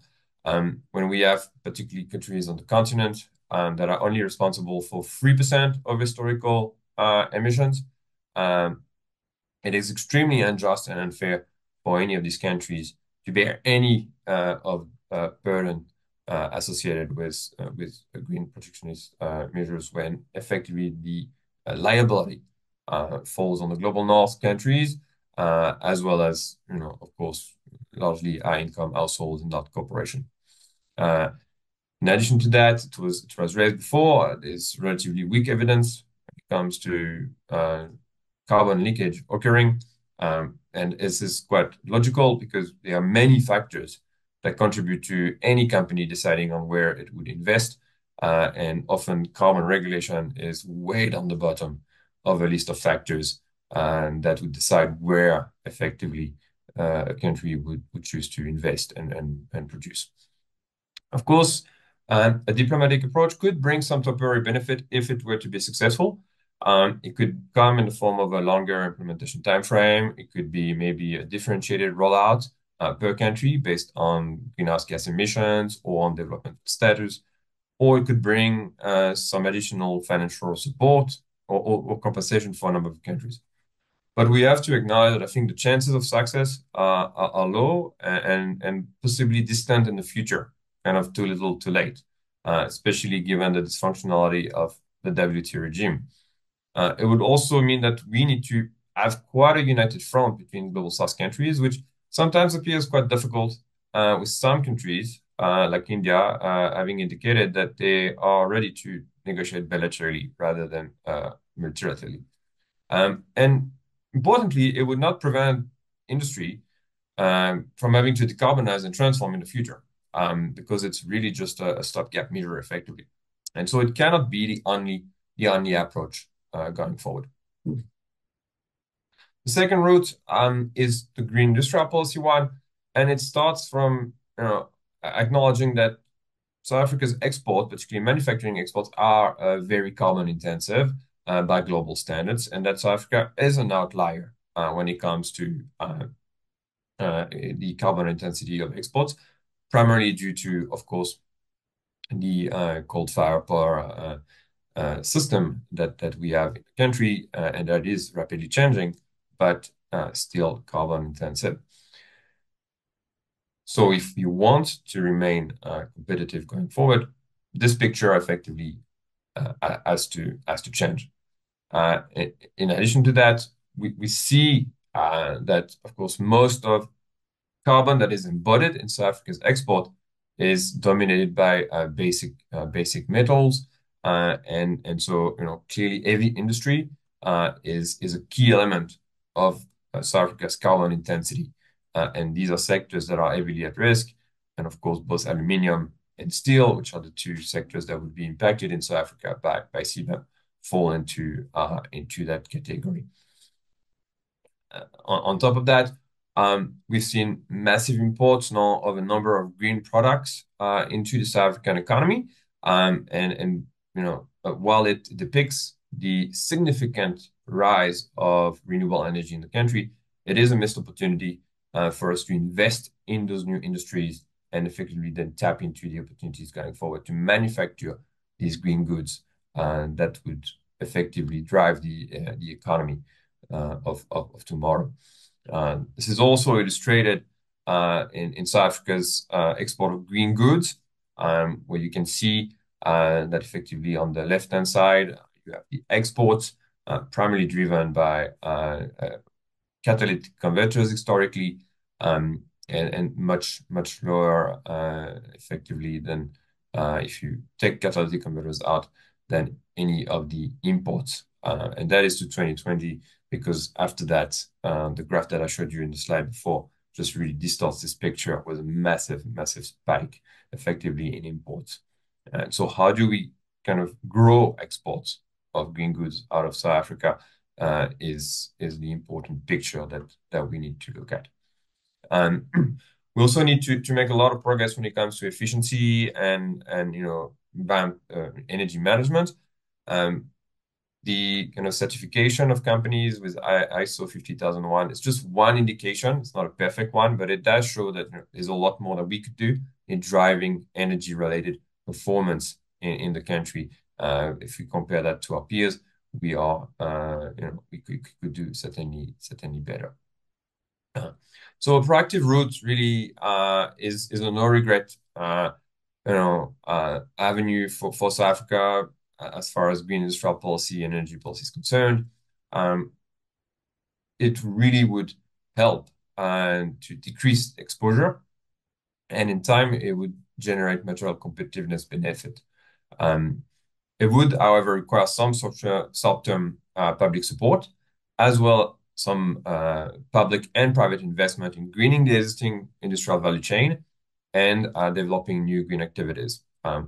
Importantly, though, it may not prevent from the short-term exposure to CBAM because, as it was again stressed before, decarbonizing industries like steel and aluminium take time, and it would rely on a large-scale rollout of renewable energy, potentially green hydrogen, and new production processes that have not been rolled out at commercial scales anywhere in the world in a number of cases. The fiscal policy route relies on raising our carbon price. And I think it's kind of a last resort option from a South African perspective. It's been stressed. We have a carbon tax. It is relatively low by global standards, but it covers a wide part of the economy, 80%. So it is a really comprehensive one. And it would just be a way of retaining the revenues into the South African economy. There are some problems with it, though. First, it leads to accepting the global North carbon price, which, of course, is politically highly problematic.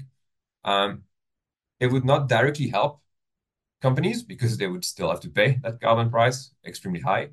Of course, if we run as well a selective higher carbon pricing for only certain industries or even just for exports, it could be challenged by certain CBAM implementers going forward. And of course, we have a challenge domestically that National Treasury is opposed to ring fencing and the recycling of carbon tax revenues to industry decarbonization. And so there's no guarantee that any carbon price paid by domestic companies would then be fed back to them to decarbonize. And so it is, in my mind here, very much a last resort option. If we look then lastly at the trade route, what we see is that, of course, South Africa is one of the few sort of carbon exporter effectively, and that is the reality that we're into. And so finding alternative markets could really prove difficult. It really emerges as an uncertain trajectory and probably quite short-sighted. Finding new markets for South Africa's carbon-intensive product in an inclusive, competitive, and low-carbon world seems like a very difficult equation to solve. In addition to that, it would not prevent industries from having to decarbonize going forward, and would probably put them on top of that on the back foot to do so. And so we've already seen some shift in the markets already in South Africa's exported emission, as the graph show, geographically, but also in terms of sectors. And so it's probably more sensible, certainly, to carry on a trajectory that furthers the shifts going forward. So in conclusion, what we see is that the global transition is underway, and that yes, as illustrated by previous speakers, green protectionist measures like CBAM, from a global south perspective, are unjust. They bring an additional burden on struggling economies and companies. They are not compatible with the climate regime. It could lead to a reversal of climate finance, and they're unilateral, and go against the multilateralism and the principle of nationally determined contribution in the climate framework. However, they have been a long time coming and are part of a new reality that we like it or not. And so it commands a proactive approach from the South African perspective. First, establishing the MRV systems, including the integration of our domestic carbon pricing, is critical. Then we clearly need to fast-track the low-carbon energy transition and further drive the rollout of renewable energy, complementing or accelerating even further the drive that we've seen, particularly over the last couple of years for renewable energy. We need to foster the rollout of new production processes. And here it's multifold. It's green industrial policy support coming from the South African government. It's private sector investment in new business model, but it's also a push for global parent companies to support their global South subsidiaries. Often I hear, we're putting CBAM on big corporations, and that is true. These are big corporations, but they are not helped the way they should be by the parent company in Europe or in other global North countries.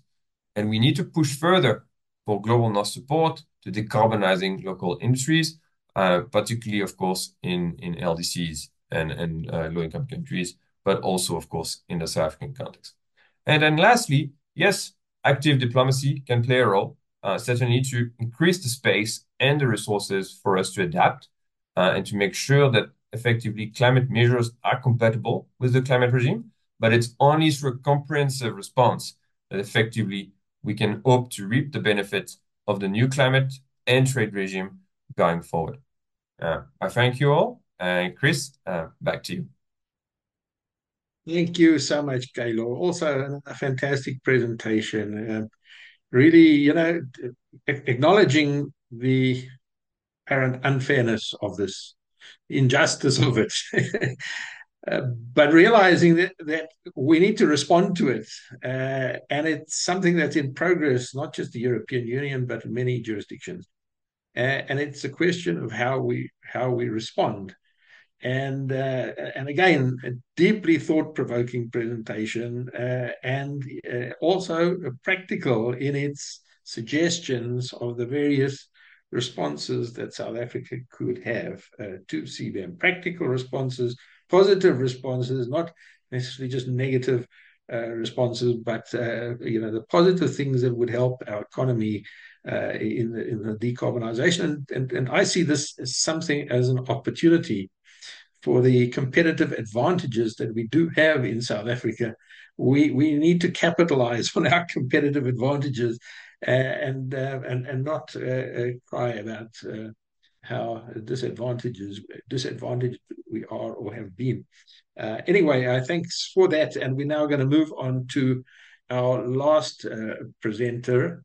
And that is a representative from the manufacturing sector in South Africa that is deeply affected by CBAM and is, facing these real threats. And we're interested to hear what Hendrik de Villiers has to say. He's the head of the environmental sustainability at Hulamin, and also a member of the energy intensive user group. Hendrik leads Hulamin's environmental sustainability initiatives and the resources efficiency team, focusing on gas, electricity, and water efficiency sustainability initiatives.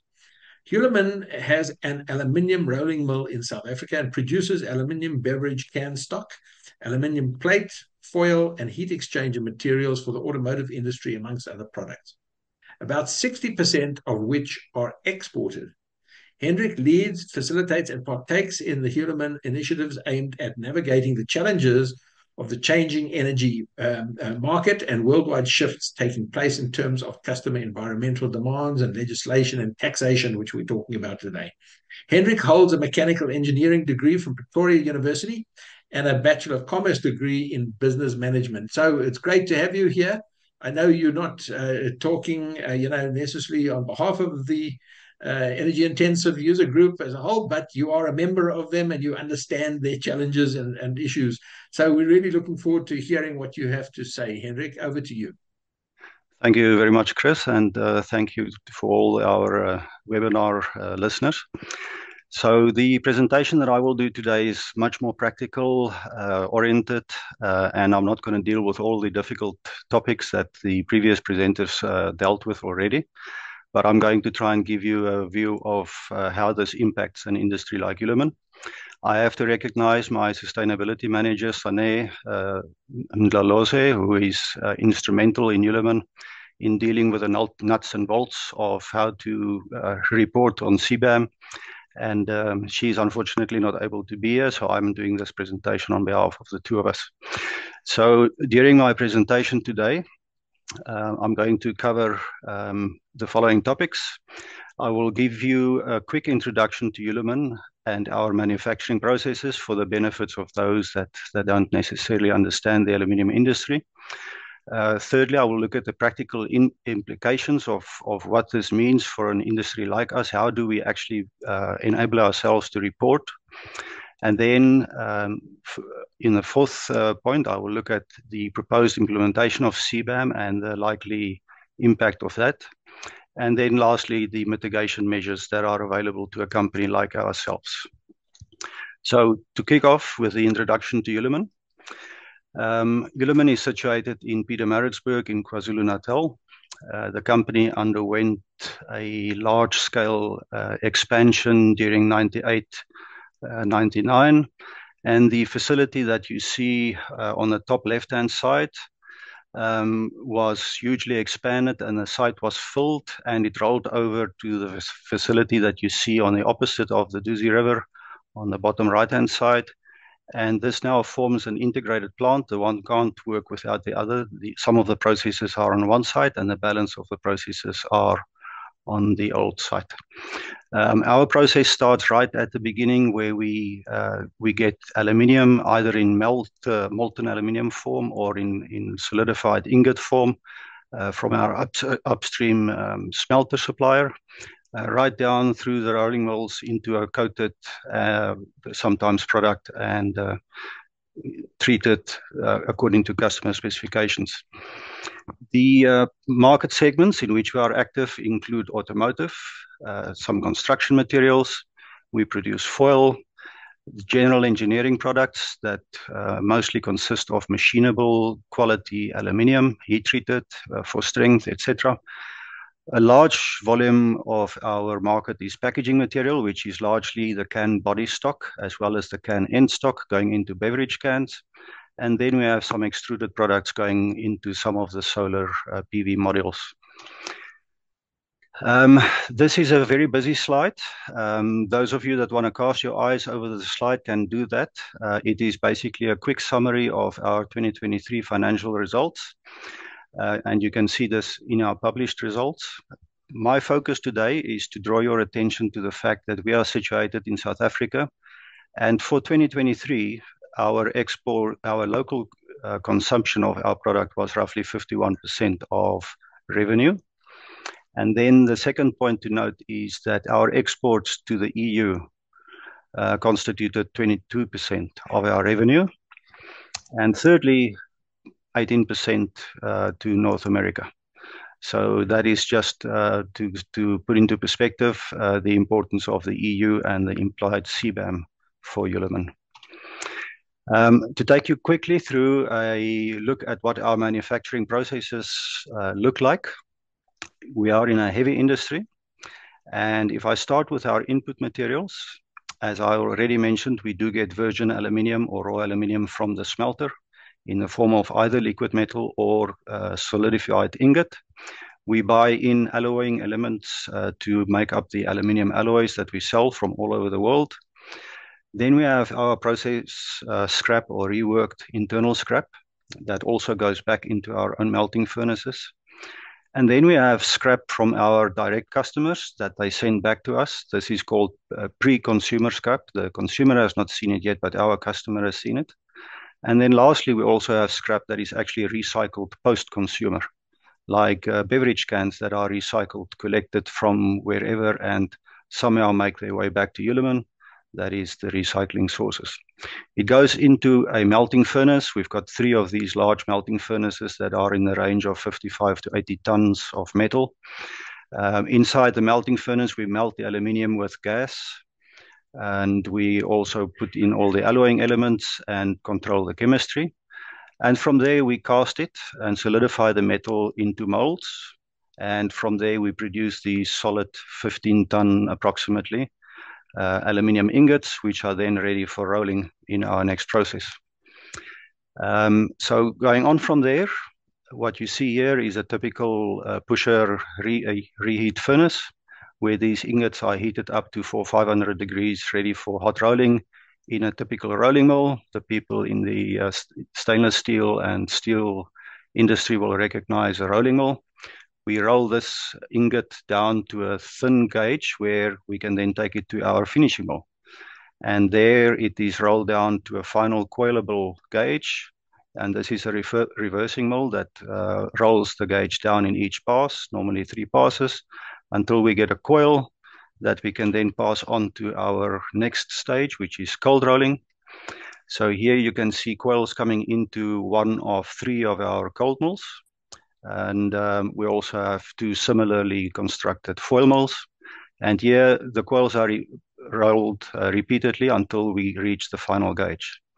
From there, the coils are then sent to our finishing lines, where they are either just edge trimmed or multi-slit in a case like this, and even coated on our coating lines, etc.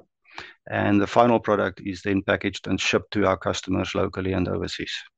So that's a very brief overview of our processes. And then just to now have a look at what does the fact that we need to report on CBAM and eventually pay the taxes on CBAM mean for a manufacturing industry like us. So I'm going to cover this first of all by saying that we all talk about CO2 or CO2 equivalent, but how does one actually measure those greenhouse gas emissions? And in our case, the answer is, well, actually, they are not measured at all. We have no means of measuring them. What we do measure is the scope 1 emissions, which is the direct emissions created in our processes. And that is determined by measuring the amount of gas.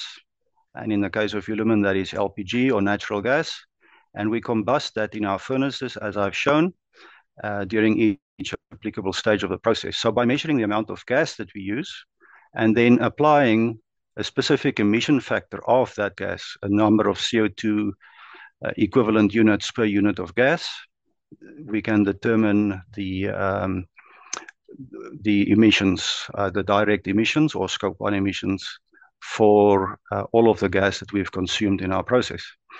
In the case of energy or scope 2 emissions, that is from energy use, and that is determined by measuring the amount of electricity that we consume during each stage of our process. And the Eskom supplied electricity has a specified emission factor that is determined annually, and that is specified in terms of kilograms of CO2 equivalent per kilowatt hour that you have consumed. So in this way, we've got our scope 1 and scope 2 emissions sorted out. Then there are further indirect emissions, excluding energy, and that is defined as your scope 3 emissions. And here, there's a variety of things like employee travel and fuel for our tractors and forklifts and all of the other products that we buy in. Everything basically gets included here if it is material. And the most important thing to note here is that this includes all of the greenhouse gases that are embedded in the metal and the hardeners or the alloying elements that we put into our melting furnaces. So this is a major impact for Hulamin because, as you know, the smelter is also in South Africa using the same electricity that we use, which is where the very high emissions for South Africa comes from. So if I just cover this 4th bullet here, since Hulamin produces products that fall into 9 different categories, these are called CN codes or combined nomenclature codes of the EU for the purposes of reporting CBAM. And within each of those 9 categories, we supply a variety of product variations, both for export and local consumption. The implications are that the energy consumption and the source of aluminium inputs that was used for each ingot produced or each coil that we eventually processed has to be measured individually during each process step so that reporting of exactly what was shipped to our customers can be done accurately. You can start to imagine the magnitude of what this means for us. Furthermore, the last bullet, tracking metal inputs and measuring the energy consumption across more than 50 of our processes accurately and allocating it to a specific ingot or coil produced, and some of them are batch processes, with about 1,500 ingots or coil in the process at any given moment. This implies a vast infrastructure of power, gas, and other meters that are connected to live metal tracking and process monitoring systems. So that is the practical implication of how you measure your emissions and what you can actually report in the end. When a customer says that I have imported X amount of tons of CN category XYZ with a certain product specification attached to that, what is the carbon footprint of that product that you sold me? This is how we do it. If I just go further and I just explain a little bit about the borders of CBAM, the red rectangle here, and by the way, this is sourced off the European Union CBAM website. I've listed the source here, so this is publicly available information for everybody. This is how the borders of the scope of CBAM is defined by the red rectangle. Now, if I start in the bottom, in the top left-hand corner, this is primary aluminium, and it falls outside the scope of what Hulamin does. But you can see the aluminium smelter is inside the border there, and that is where we get our raw aluminium or virgin aluminium from. And the impact of the embedded carbon in that aluminium that we buy in is part of our scope 3 emissions, and that comes into Hulamin. On the top right-hand side, there's the secondary aluminium production, which includes scrap recycling, refiners, and some scrap remelters. And we do source some of our material from there, and they will have their scope 3 impact. And all of that goes into our cast house, our foundry, where we alloy and cast into ingots, as I've shown you in the slides. And from there, those ingots get rolled in our rolling mills and our foil plant. Extrusions follow a similar process, but of course they have round billets instead of big, large, square ingots for flat rolling products. So Hulamin sits here at the bottom. This is roughly the boundaries of Hulamin. So we've got the scope 3 of the embedded emissions in our metal coming into the company, coming in from there. Whatever fuel gas we've consumed in that process is our scope 1 emissions. Whatever electricity we've consumed is our scope 2 emissions, and then scope 3 from all the other sources that are not embedded in the metal. And calculating and adding all of this up and dividing it and logging it per ingot or per coil or per pack of sheets or per reel of foil, that is what we have to do for accurate reporting purposes. So if I continue further then with implications of on the practical side, there's basically 3. We have to report the greenhouse gas emissions. They will eventually have to get verified. And then eventually we're going to get past 25. We're going to start paying taxes, or our importers are going to start paying taxes. And they will, of course, want to recover those costs from us. So it will impact on us. So if I just start at the top, reporting on greenhouse gas emissions. So currently reporting is done quarterly. The first 2 reporting periods were in 2023 Q4, end of last year, and 2024 Q1. That we've already completed, and the end of June is fast approaching. So Q2 will be due by the end of July. Currently, reporting is done on scope 1 and scope 2, as well as scope 3 emissions, which includes those emissions embedded in raw materials that are inputs to our process, as I've already explained.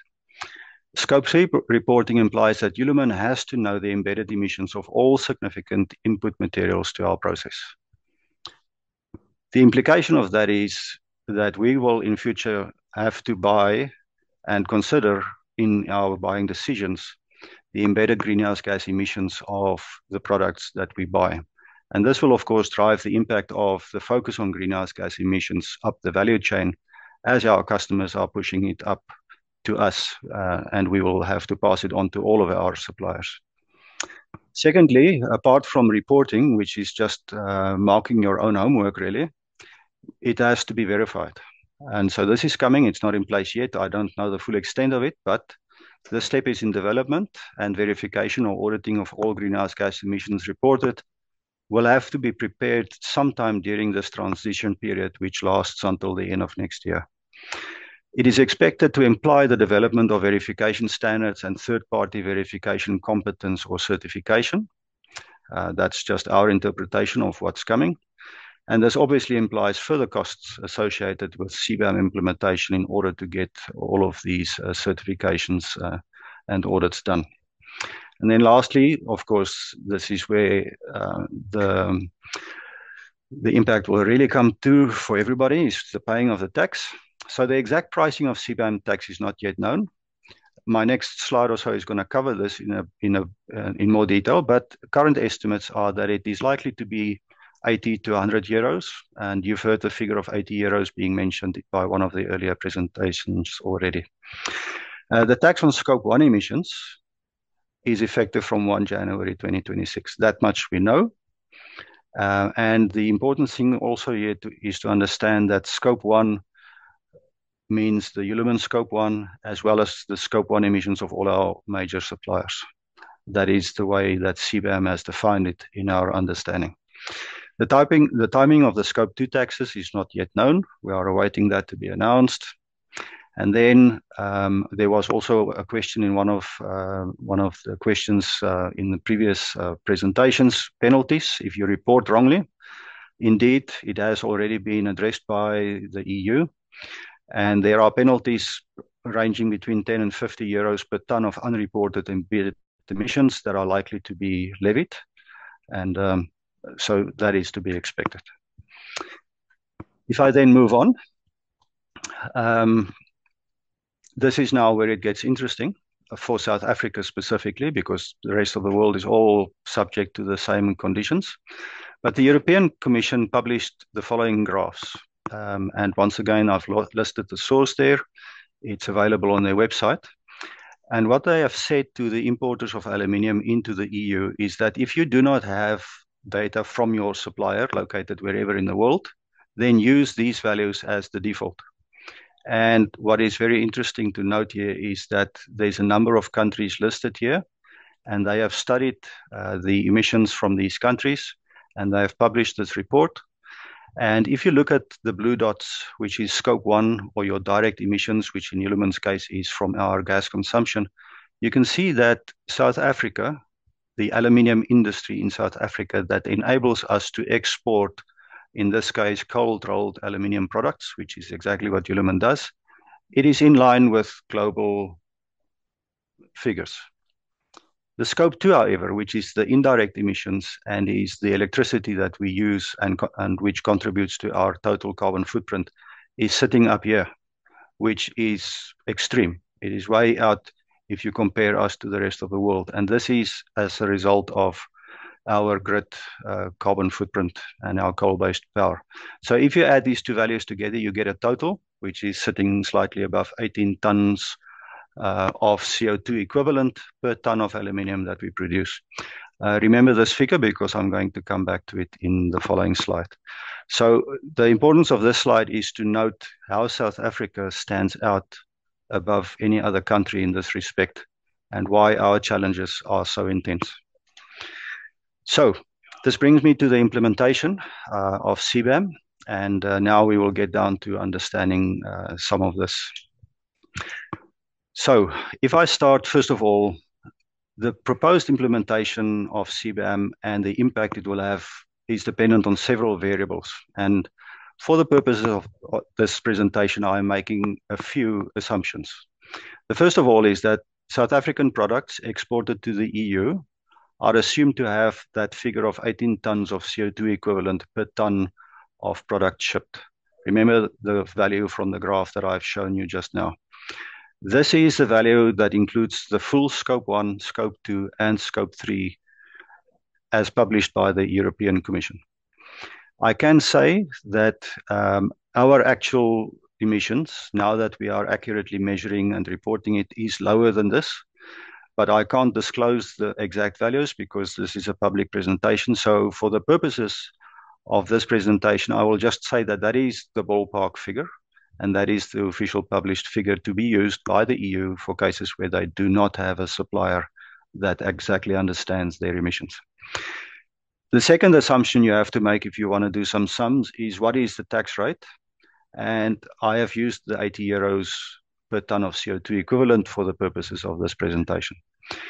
And then the third important variable to note is, will it be on Scope 1, Scope 2, or Scope 3, or all of the above? And what I have worked on is the following implementation graph. This was already also shared by one of the previous presenters, but basically it says that where we are now until the end of 2025, there is no CBAM tax. CBAM tax will then gradually be introduced at a level of 2.5% in 26, 5% in 27, 10, 22, etc., until we reach 100% implementation by 2034. So there's an implementation curve of the EU CBAM tax. The opposite of that is that at the moment, all importers in the European countries are 100% exempt from paying tax on their imports. But as they start paying tax, of course, that tax-free portion starts reducing to zero. So it's just a mirror image of the bottom graph. It's exactly the same thing. So if I then say that I'm looking at 100% implementation by 2034 on all of the scopes of emissions, that's what I'm going to show you on the next graph, on the next slide rather. So here it is. Using the assumptions and publicly available information from the previous slide, the CBAM tax has been translated into a percentage of the price of aluminium. So if I take the assumption that aluminium costs 2,200 euro per ton, and it doesn't change until 2034, and the taxes get implemented as per the assumptions of the previous slide, then by 2034, at 100% implementation of this tax, the CBAM tax on aluminium products of SA origin would be more than 60% of the value of the unprocessed aluminium. If you look at this figure, it's more than 60%. So I've done this to give an indication of relative to the price of aluminium, which is a very expensive metal. It's got all of the excellent properties of infinitely recyclability, etc., but it's very expensive to start off with. It's not a cheap metal.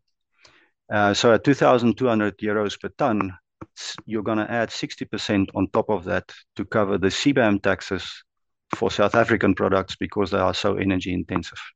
So just to show you, this is of course a worst case scenario, but this worst case scenario, how I calculated this, simply to just take you through the steps very quickly. 18 tons of CO2 per product. I already said that our values are less than that, but that's what EU importers have to use if they have nothing better. Assuming a CBAM price of 80 euros per ton, multiplying the two, you get 1,440 euros per ton of product, per ton of aluminium, in other words. And by 2034, when this has been fully taxed on all scopes of supply, it will be roughly 66% of LME, and it will be slowly phased in, as you can see from this graph, which is just a translation of the graph on the previous page.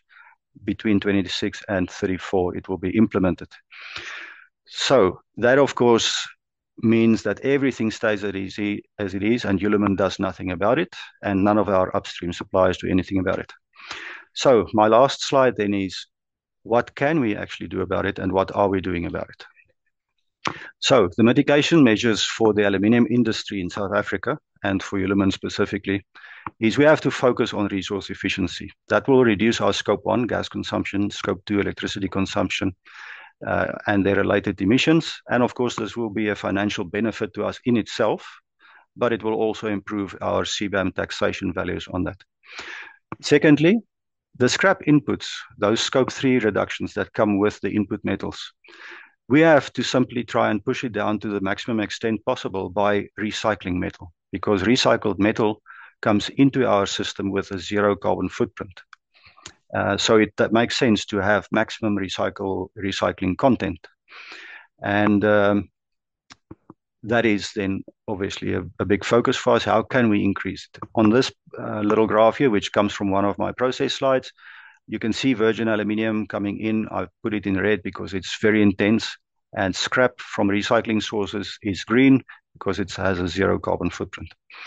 Good. Third point, we have to simply focus on getting low carbon intensity energy. Our electricity needs to come from renewable and other low emission sources, and that is the case for the whole aluminium supply chain in South Africa. And it is not something that we can do independent from the national grid. We can play a role, but it's not independent. And then the last three topics here are topics that have already been covered by some of the previous presentations. It's the fact that South Africa has a carbon tax. And since CBAM is only levied on the difference what we pay domestically for our carbon tax versus what is levied in the EU for CBAM, we should aim to keep those taxes locally, keep them in the country, and make good use of them. Support the decarbonisation of the sectors most impacted by CBAM would seem like a good idea to me. Market protection.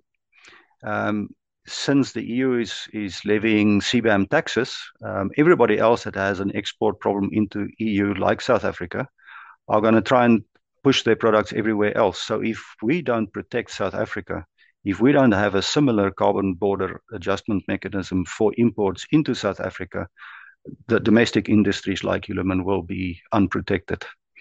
And then lastly, advocacy. There was a lot said about this already. What alternatives are there to protectionism and taxes and all of these things? I am not going to expand on that anymore. It's beyond my scope of focus at the moment. And I think the other presenters have already done justice to that.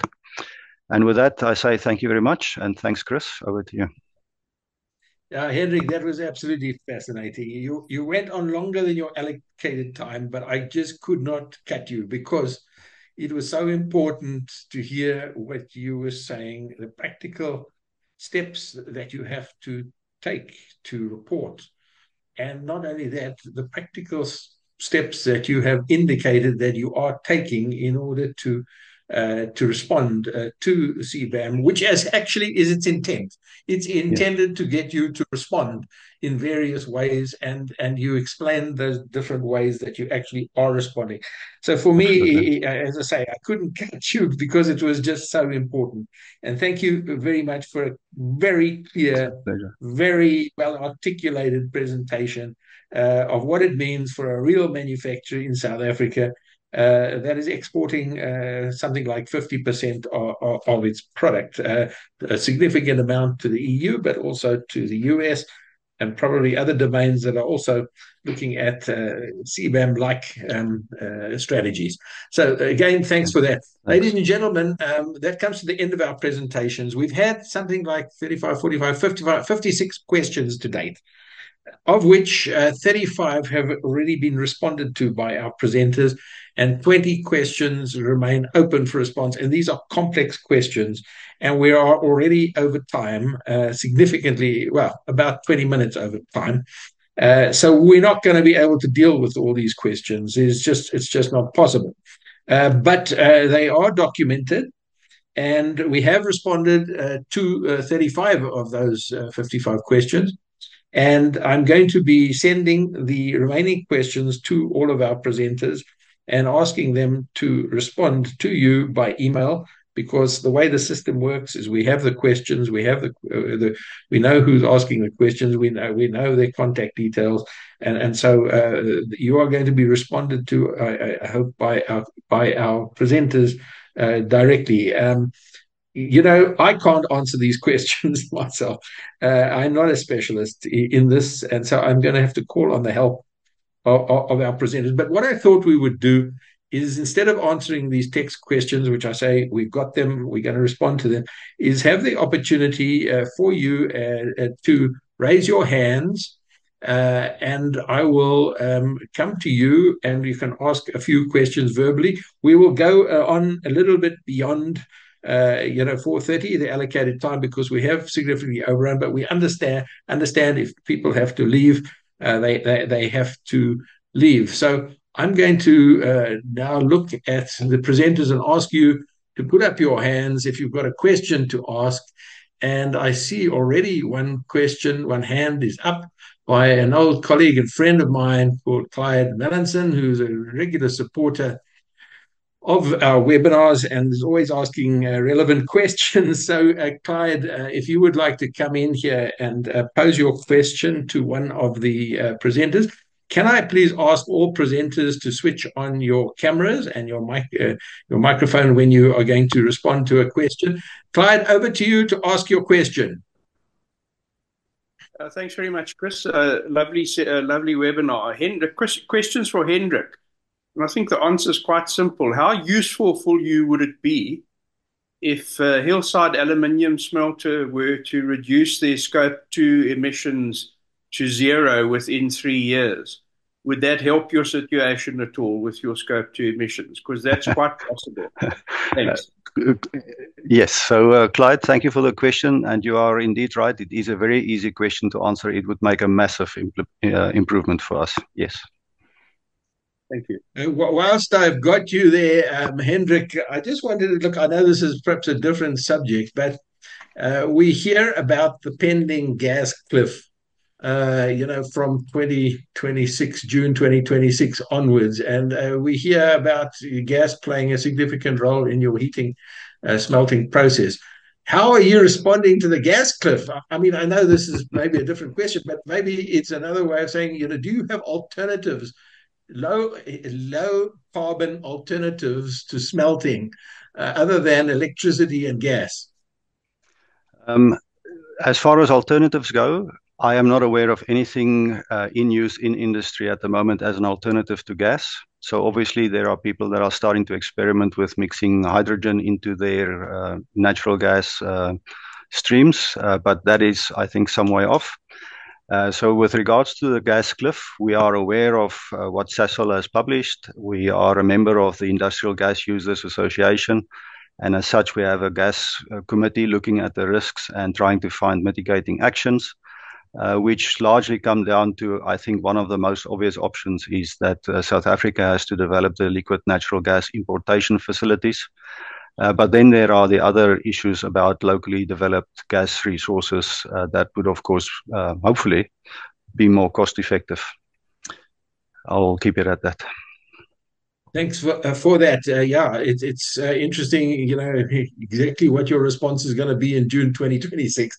It must be a huge threat, but that's another issue indeed. Let's move on to Etienne Rubbers. Etienne, also an old colleague. Etienne, I'm going to switch on allow you to talk. So please ask your question and direct it to one. Please, can you keep these to questions and not grandstanding or long statements or opinions, but questions to our presenters, please. Please switch on your microphone, Etienne. Oh, sorry, I've allowed you to talk now. Thank you. Chris, good webinar. Thank you very much. I have a question for Vincent regarding, and I think there's been a lot of chatter in the chat box. CBAM, there's two approaches for us to decarbonize as a global south. There's carrots, in that you can give us cheap financing and concessionary loans, and there's sticks like CBAM. Now, CBAM is essentially a protectionist measure where the EU is trying to protect your local industry because you're taxing CO2 emissions. So essentially, it's I mean, it may be a bit prerogative, but it's a bit like slavery or colonialism or exploitation of the global south, in that we're going to be kept poor because we're going to be penalized for our exports. Thanks. Can you comment on that, Vincente? Of course, I think I have to comment on that. I mean, I will try to explain why this is not a protectionist measure.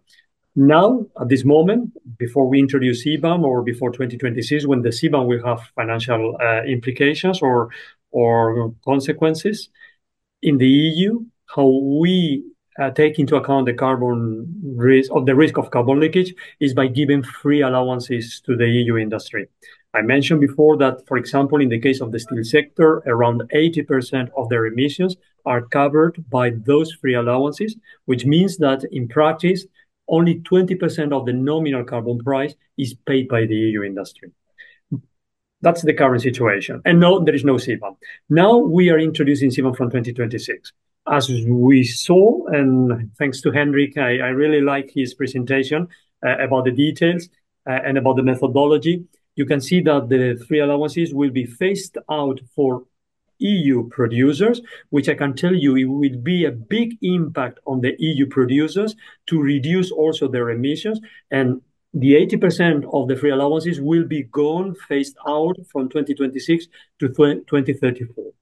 At the same time, the fact that the reality is that now the free allowances have an impact on the carbon price, not only for the goods produced in the EU, but also for the goods exported outside the EU.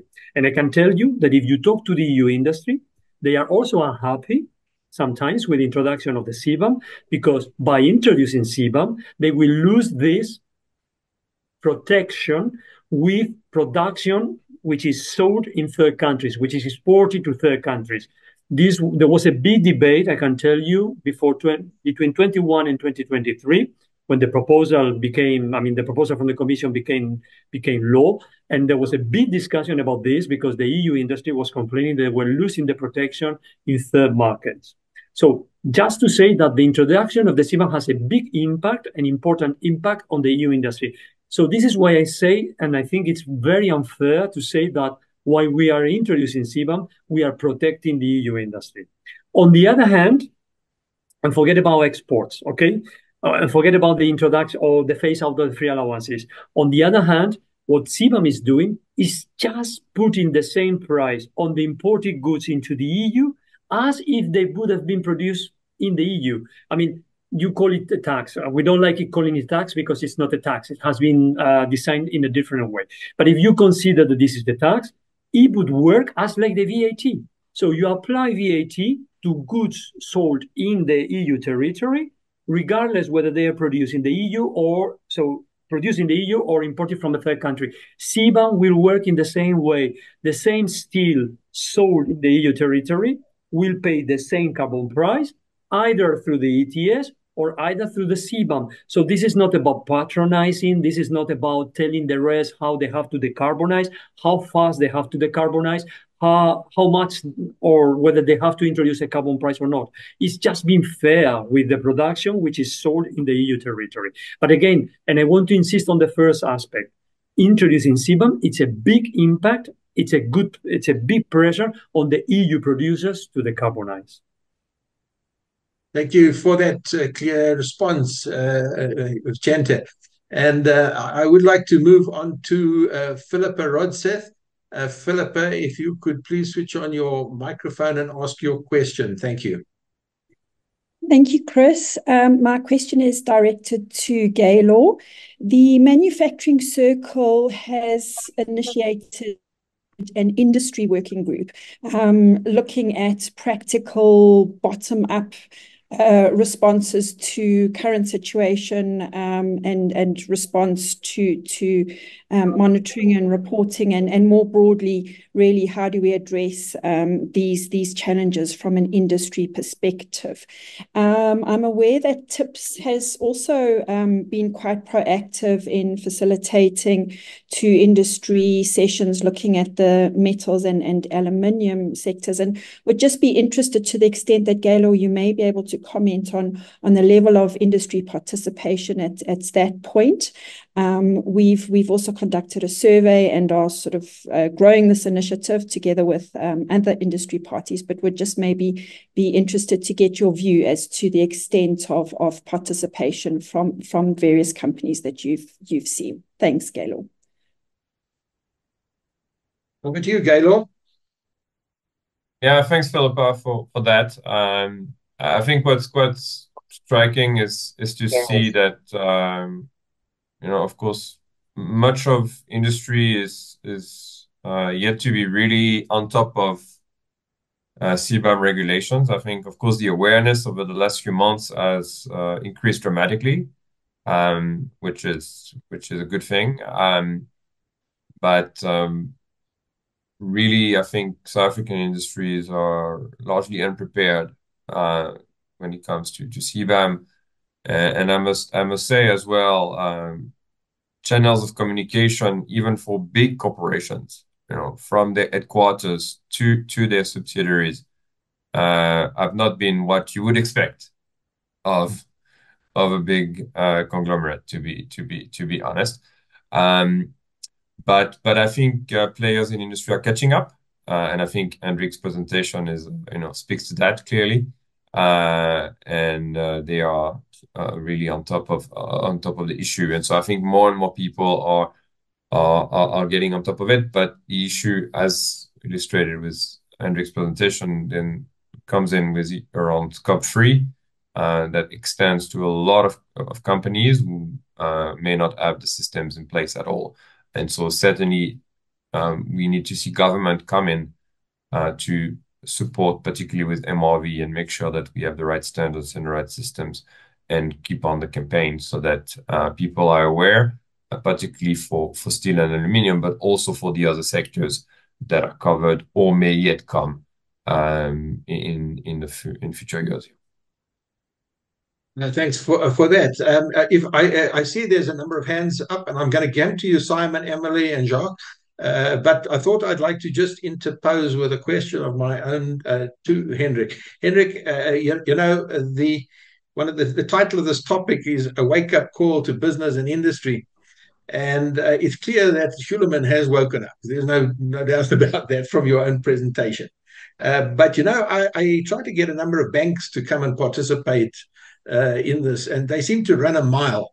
They seem to be scared to even talk about this topic. And I was wondering whether perhaps they are so exposed, you know, to debts that they've given to, you know, to energy-intensive industry, that they haven't quite got their head around the problem or their exposure to the problem and what to do about the problem.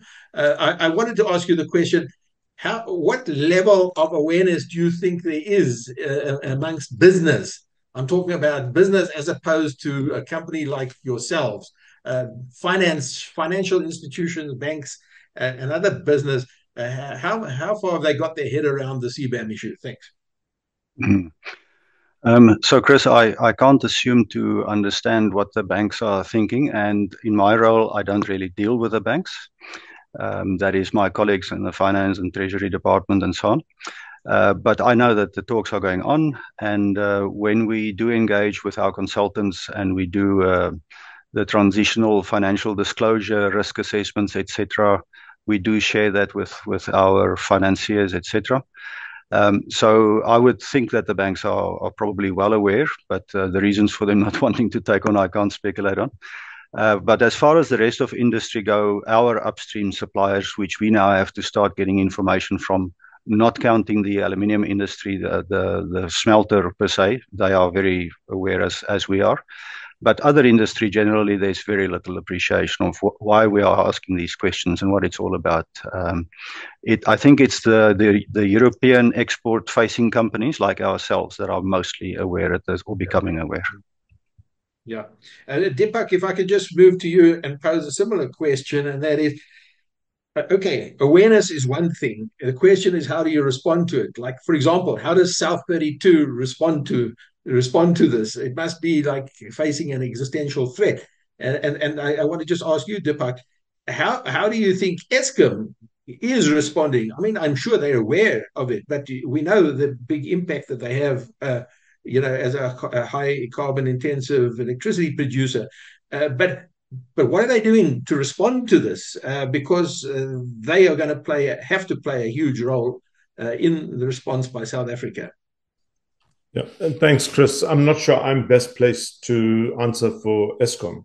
What I can say is that we welcome the reform that is taking place with respect to the electricity system. As the PCC, if you look at the electricity mix recommendations we made last year, it's clear to us that in order to not respond to CBAM, but in order to decarbonize along our own committed pathways, as enunciated in our nationally determined contribution, the mix of renewables onto the grid has to dramatically increase. Having said that, that does help in the sense of that mix increasing in favor of renewables to reduce the deemed average input costs related to industry. Let me also just say, I know time is short, that while Vicente might make the point that this is fairness, I think we must take Gaylo's presentation of how long the journey has been for the EU to come to the point where it, in fact, could introduce a mechanism like CBAM. And I want to draw the analogy without data. You know, we know who polluted the global good atmosphere of the world over many centuries. And in response to that, there's a requirement that all of us must now be bludgeoned into compliance with respect to a decarbonisation intent. As South Africa, I want to say very clearly that we've made our commitment and intentions known very clearly. It's not just rhetoric. As I presented in the slide, the legislative, policy, and institutional framework that will ensure that we decarbonize has been laid. What CBAM does is unfortunately puts paid to any notion that a country, through its own determined industrial and economic policy, can undertake this path to net zero commitments that it has made in the multilateral framework. That notwithstanding, we are under no illusion that what the EU CBAM will set into motion are a variety of cacophonic responses across the world, developed and developing country. And what the implications of this degree of chaos is going to result in, we cannot predict. Having said that, my intuitive feel, as I tried to indicate, is that we need to walk both paths. On the one hand, we need to submit as a country our protests around unilateral measures in the context of multilateral arrangements and the spirit of multilateral decision-making. But secondly, under no illusion that our medium to long-term journey to decarbonize our electricity system followed by industry is the path that on a risk-assessed basis is in fact the logical way to go. Yeah, interesting what you've said, and it was echoed in the other presentations and by your presentation, is that we have to do what we have to do, CBAM or not. We know the path and we've got to follow it. Okay, CBAM is just going to be, I think, in a way, both, and it's not only a stick, it's also a carrot. And we have the competitive advantages in South Africa, and we should focus on our competitive advantages. Anyway, let's quickly move on to Simon Hoare. Simon, I'm going to ask you to please keep your questions short. I'm sorry for going on myself, but can you please pose your question? And we're looking forward to hearing from you. Yeah, thank you, Chris. Thank you to the presenters. Can you hear me, Chris? Yeah, loud and clear. Thank you. No, good. Thank you. Yeah, my question is along the lines actually of the carbon-intensive electricity supply in South Africa, and I think Hendrik's presentation was excellent. It was very clear that the biggest problem lies in the Scope 2 emissions ready from the current utility. And I just wanted to understand, there was a range of dates, and my question is to Vicente, just to understand this phase in of the Scope 2 emissions into CBAM. I think there was a range, obviously, between 2026 and 2034, so that's quite a large range. Could you maybe give us some more visibility on the timing of when the Scope 2 emissions might be included in CBAM? Yeah, thanks a lot for this question, because I actually wanted to react to this discussion about ESCOM and electricity production. And I think I want to thank again Hendrik, because he projected a slide which came from the JRC report about the carbon intensity of South African, I think it was a steel product. I can't remember now which one, but where you could see that, for example, in terms of direct emissions, so Scope 1 emissions, South Africa is not so bad. I mean, I would say that in general, you are very good placed, even compared with other countries. However, the problem is in particular with the production of electricity. So I think that one of the main problems, and where the focus has to be, of course, is on decarbonizing the production of electricity. I can tell you that, for example, the sector which has decarbonized more intensively in the European Union for the last years is precisely electricity. And you know why? Because there were no free allowances for the production of electricity. This is a big difference, for example, with the steel production, with the aluminium production, with other sectors. Now, the question is about Scope 2 emissions or not. For the moment, we only include cement and fertilizers in the Scope 2. So you only have to calculate indirect emissions from the production of electricity for cement and fertilizers, but not for iron, steel, and aluminum.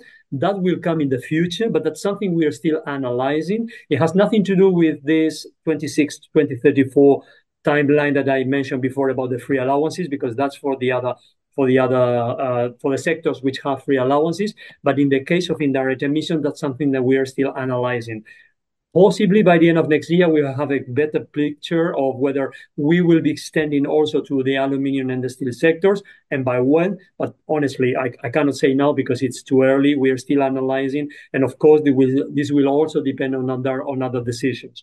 But if you ask me personally, I think that, and it was very clear and evident on the picture, most of the emissions, for example, in the production of aluminium, I think that around 40% of the emissions in the production of aluminium come from the indirect emissions from the production of electricity. So if we really want to give a strong signal on the aluminium sector to decarbonize, we absolutely need to include also scope 2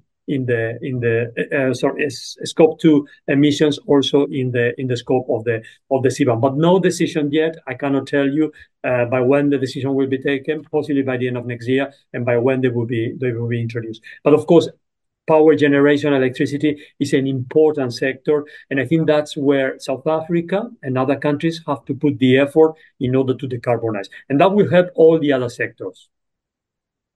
Thank you very much. Thank you. I'm going to move to Emily Tyler. Emily, I'm allowing you to talk. Please switch on your mic and ask your question. If you can keep it as short as possible and as direct as possible, Emily.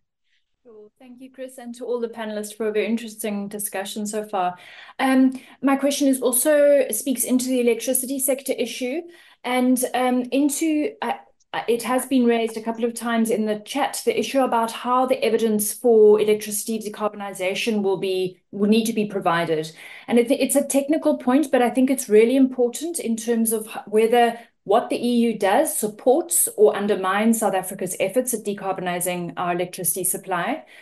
Supporting, as we reform our electricity sector, supporting market-based solutions, for example, through tradable certificates being valid for evidence in terms of a decarbonising supply rather than direct PPA evidence only, really, I think will be an important enabler of our efforts to decarbonize our electricity supply. So I know some of the panelists have commented, I'd be very interested in Vicente's views on how these things would be considered, the local context perspective on that. Thank you.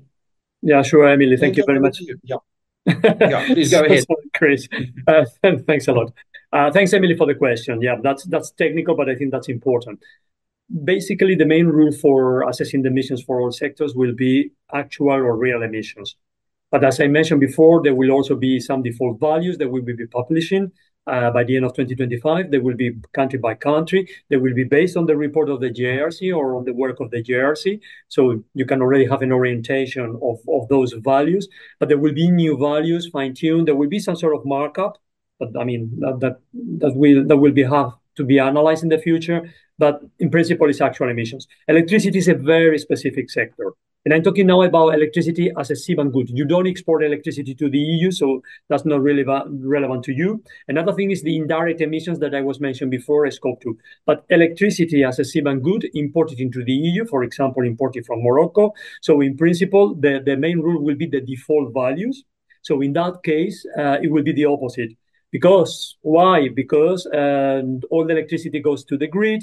All electricity is imported. We don't know the origin. It's difficult to trace unless you have smart grids, etc., etc. So the basic rule will be a default value. And those default values will be based on the CO2 emission factor, which is the intensity of the fossil fuel-based electricity. So the worst possible scenario. I understand that in South Africa is most of the electricity because you are still based on coal. But for example, in the EU, I can tell you that most of the electricity is already based on renewables. It depends from one member state to another. I mean, my country, Spain, is quite advanced in renewables. Other countries not so much advanced, but in general, it's like this. We are analyzing maybe changing the rule and going more through or to a rule which is the average of the grid. That could give also an incentive to introduce more renewables, because if you always take the CO2 emission factor, it doesn't take into account the penetration or how quick you are in introducing renewables into your grid.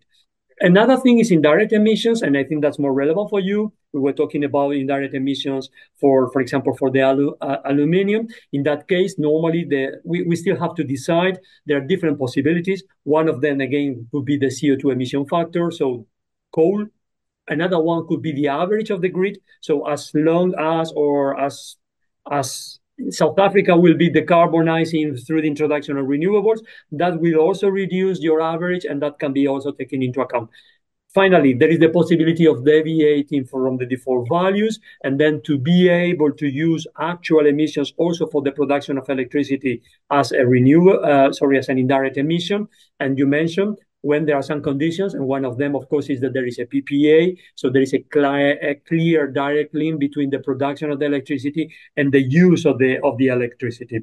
If you want, we can discuss about your neighbors, Mozambique, which is also a paradigm. We have been discussing with them. We have been discussing in many fora about the issue and the question of I'm using electricity which is from dirty sources while I'm exporting my clean hydropower electricity to South Africa and I'm getting dirty one from Eskom. So these are the type of things, of course, that we are analyzing. We are trying to see. But my plea, of course, my call to South Africa is please accelerate the decarbonization of the production of electricity. Forget about CBAM. It's not for CBAM.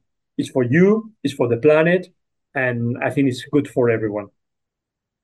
Thanks. We're going to take our last question now. And Clyde, I must apologize. It's not going to be you. You've had a question and we are running so over time. I'm going to make the last question, Jacques Malan. Jacques, please switch on your mic. Sorry, here we are. Please switch on your mic. Sorry, Chris, I've got a Rottweiler in the background going crazy. My question is very specific and it relates to the whole renewable energy certificate scenarios, of which we are now sitting on with the advent of clean power in South Africa. We're sitting on a lot of those certificates. How do we apply them in lowering the carbon footprint? And maybe Hendrik will have some ideas. He may have looked into that to lower those scope 2 emissions and even the scope 3 emissions that are coming from some of his suppliers. Over to you, Hendrik. You can switch on your mic. Okay. Yeah, this is an interesting question, and I think Vicente possibly has better insight into this because he's just spoken about the uncertainty that is around the scope 2 emissions and the fact that they are working on it, and by the end of next year, hopefully we'll have some indication of what's happening. But I can say that our understanding is that at some point, scope 2 emissions, which is our electricity consumption, is going to be part of the CBAM taxes. Or Vicente says we shouldn't call them taxes, but the levies for CBAM. And then we can't generate our solar power on site. We have to get it from an off-site producer. So we are in the process of trying to set up PPAs. And there will have to be multiple ones because after solar, wind becomes possible, etc., etc. So we are working towards and on the assumption that when the CBAM levies come into place, they will take into account our power purchase agreements of renewable sources that we have entered into. So if that understanding is not correct, then maybe we should just ask Vicente to correct me. Thank you, Hendrik. Yeah, no, thank you, Hendrik. In principle, we don't take into account the green certificates, those green origin or origin certificates. We have to rely on some of the conditions. The conditions are in our CBAM regulation. One of them is the PPA. Another one is that there is that there is a direct link, of course, from the production of the electricity to the consumer of the electricity. There has to be a threshold. I can't remember now the threshold. Sorry for that. Of the maximum emissions of the installation, which is producing the renewable electricity. And then there are other conditions which are very technical about making sure that there is an assigned capacity which is nominated and explicit and which can be, of course, traced. The conditions are in the CBAM regulation. You will find it there, but we are not relying on those green certificates because we know. I'm not saying that you are doing that, but we know the problems with greenwashing and the problems with how those certificates are dealt with. But in any case, I mean, if you have suggestions, you have ideas on these things, we will be happy, of course, of reading your comments or your suggestions with respect to that. But that's something that has been discussed a lot with our energy experts here in the Commission and the climate experts. And we have doubts about how those certificates are working or how they could be taken into account for Scope 2 emissions. Interesting. Thank you very much. Okay, ladies and gentlemen, and Clyde, I'm sorry I can't take your question. We're more than 20 minutes over time, and I have to bring it to an end, and you have had a chance to ask your question. So I'm going to bring this webinar to an end. I've got lots and lots of more questions. There are lots and lots of questions. Well, actually, I see there's only, well, shall we say, there are still some questions to be answered on the Q&A, 24 in fact. So we're a long way from having answered all the questions, but I've done my best. We're over time, and it's been a fascinating discussion for me. I've learned a lot. I hope you as attendees have also found it useful and interesting as I have. Everybody will receive the presentations. Everybody will receive the link to view the video on demand.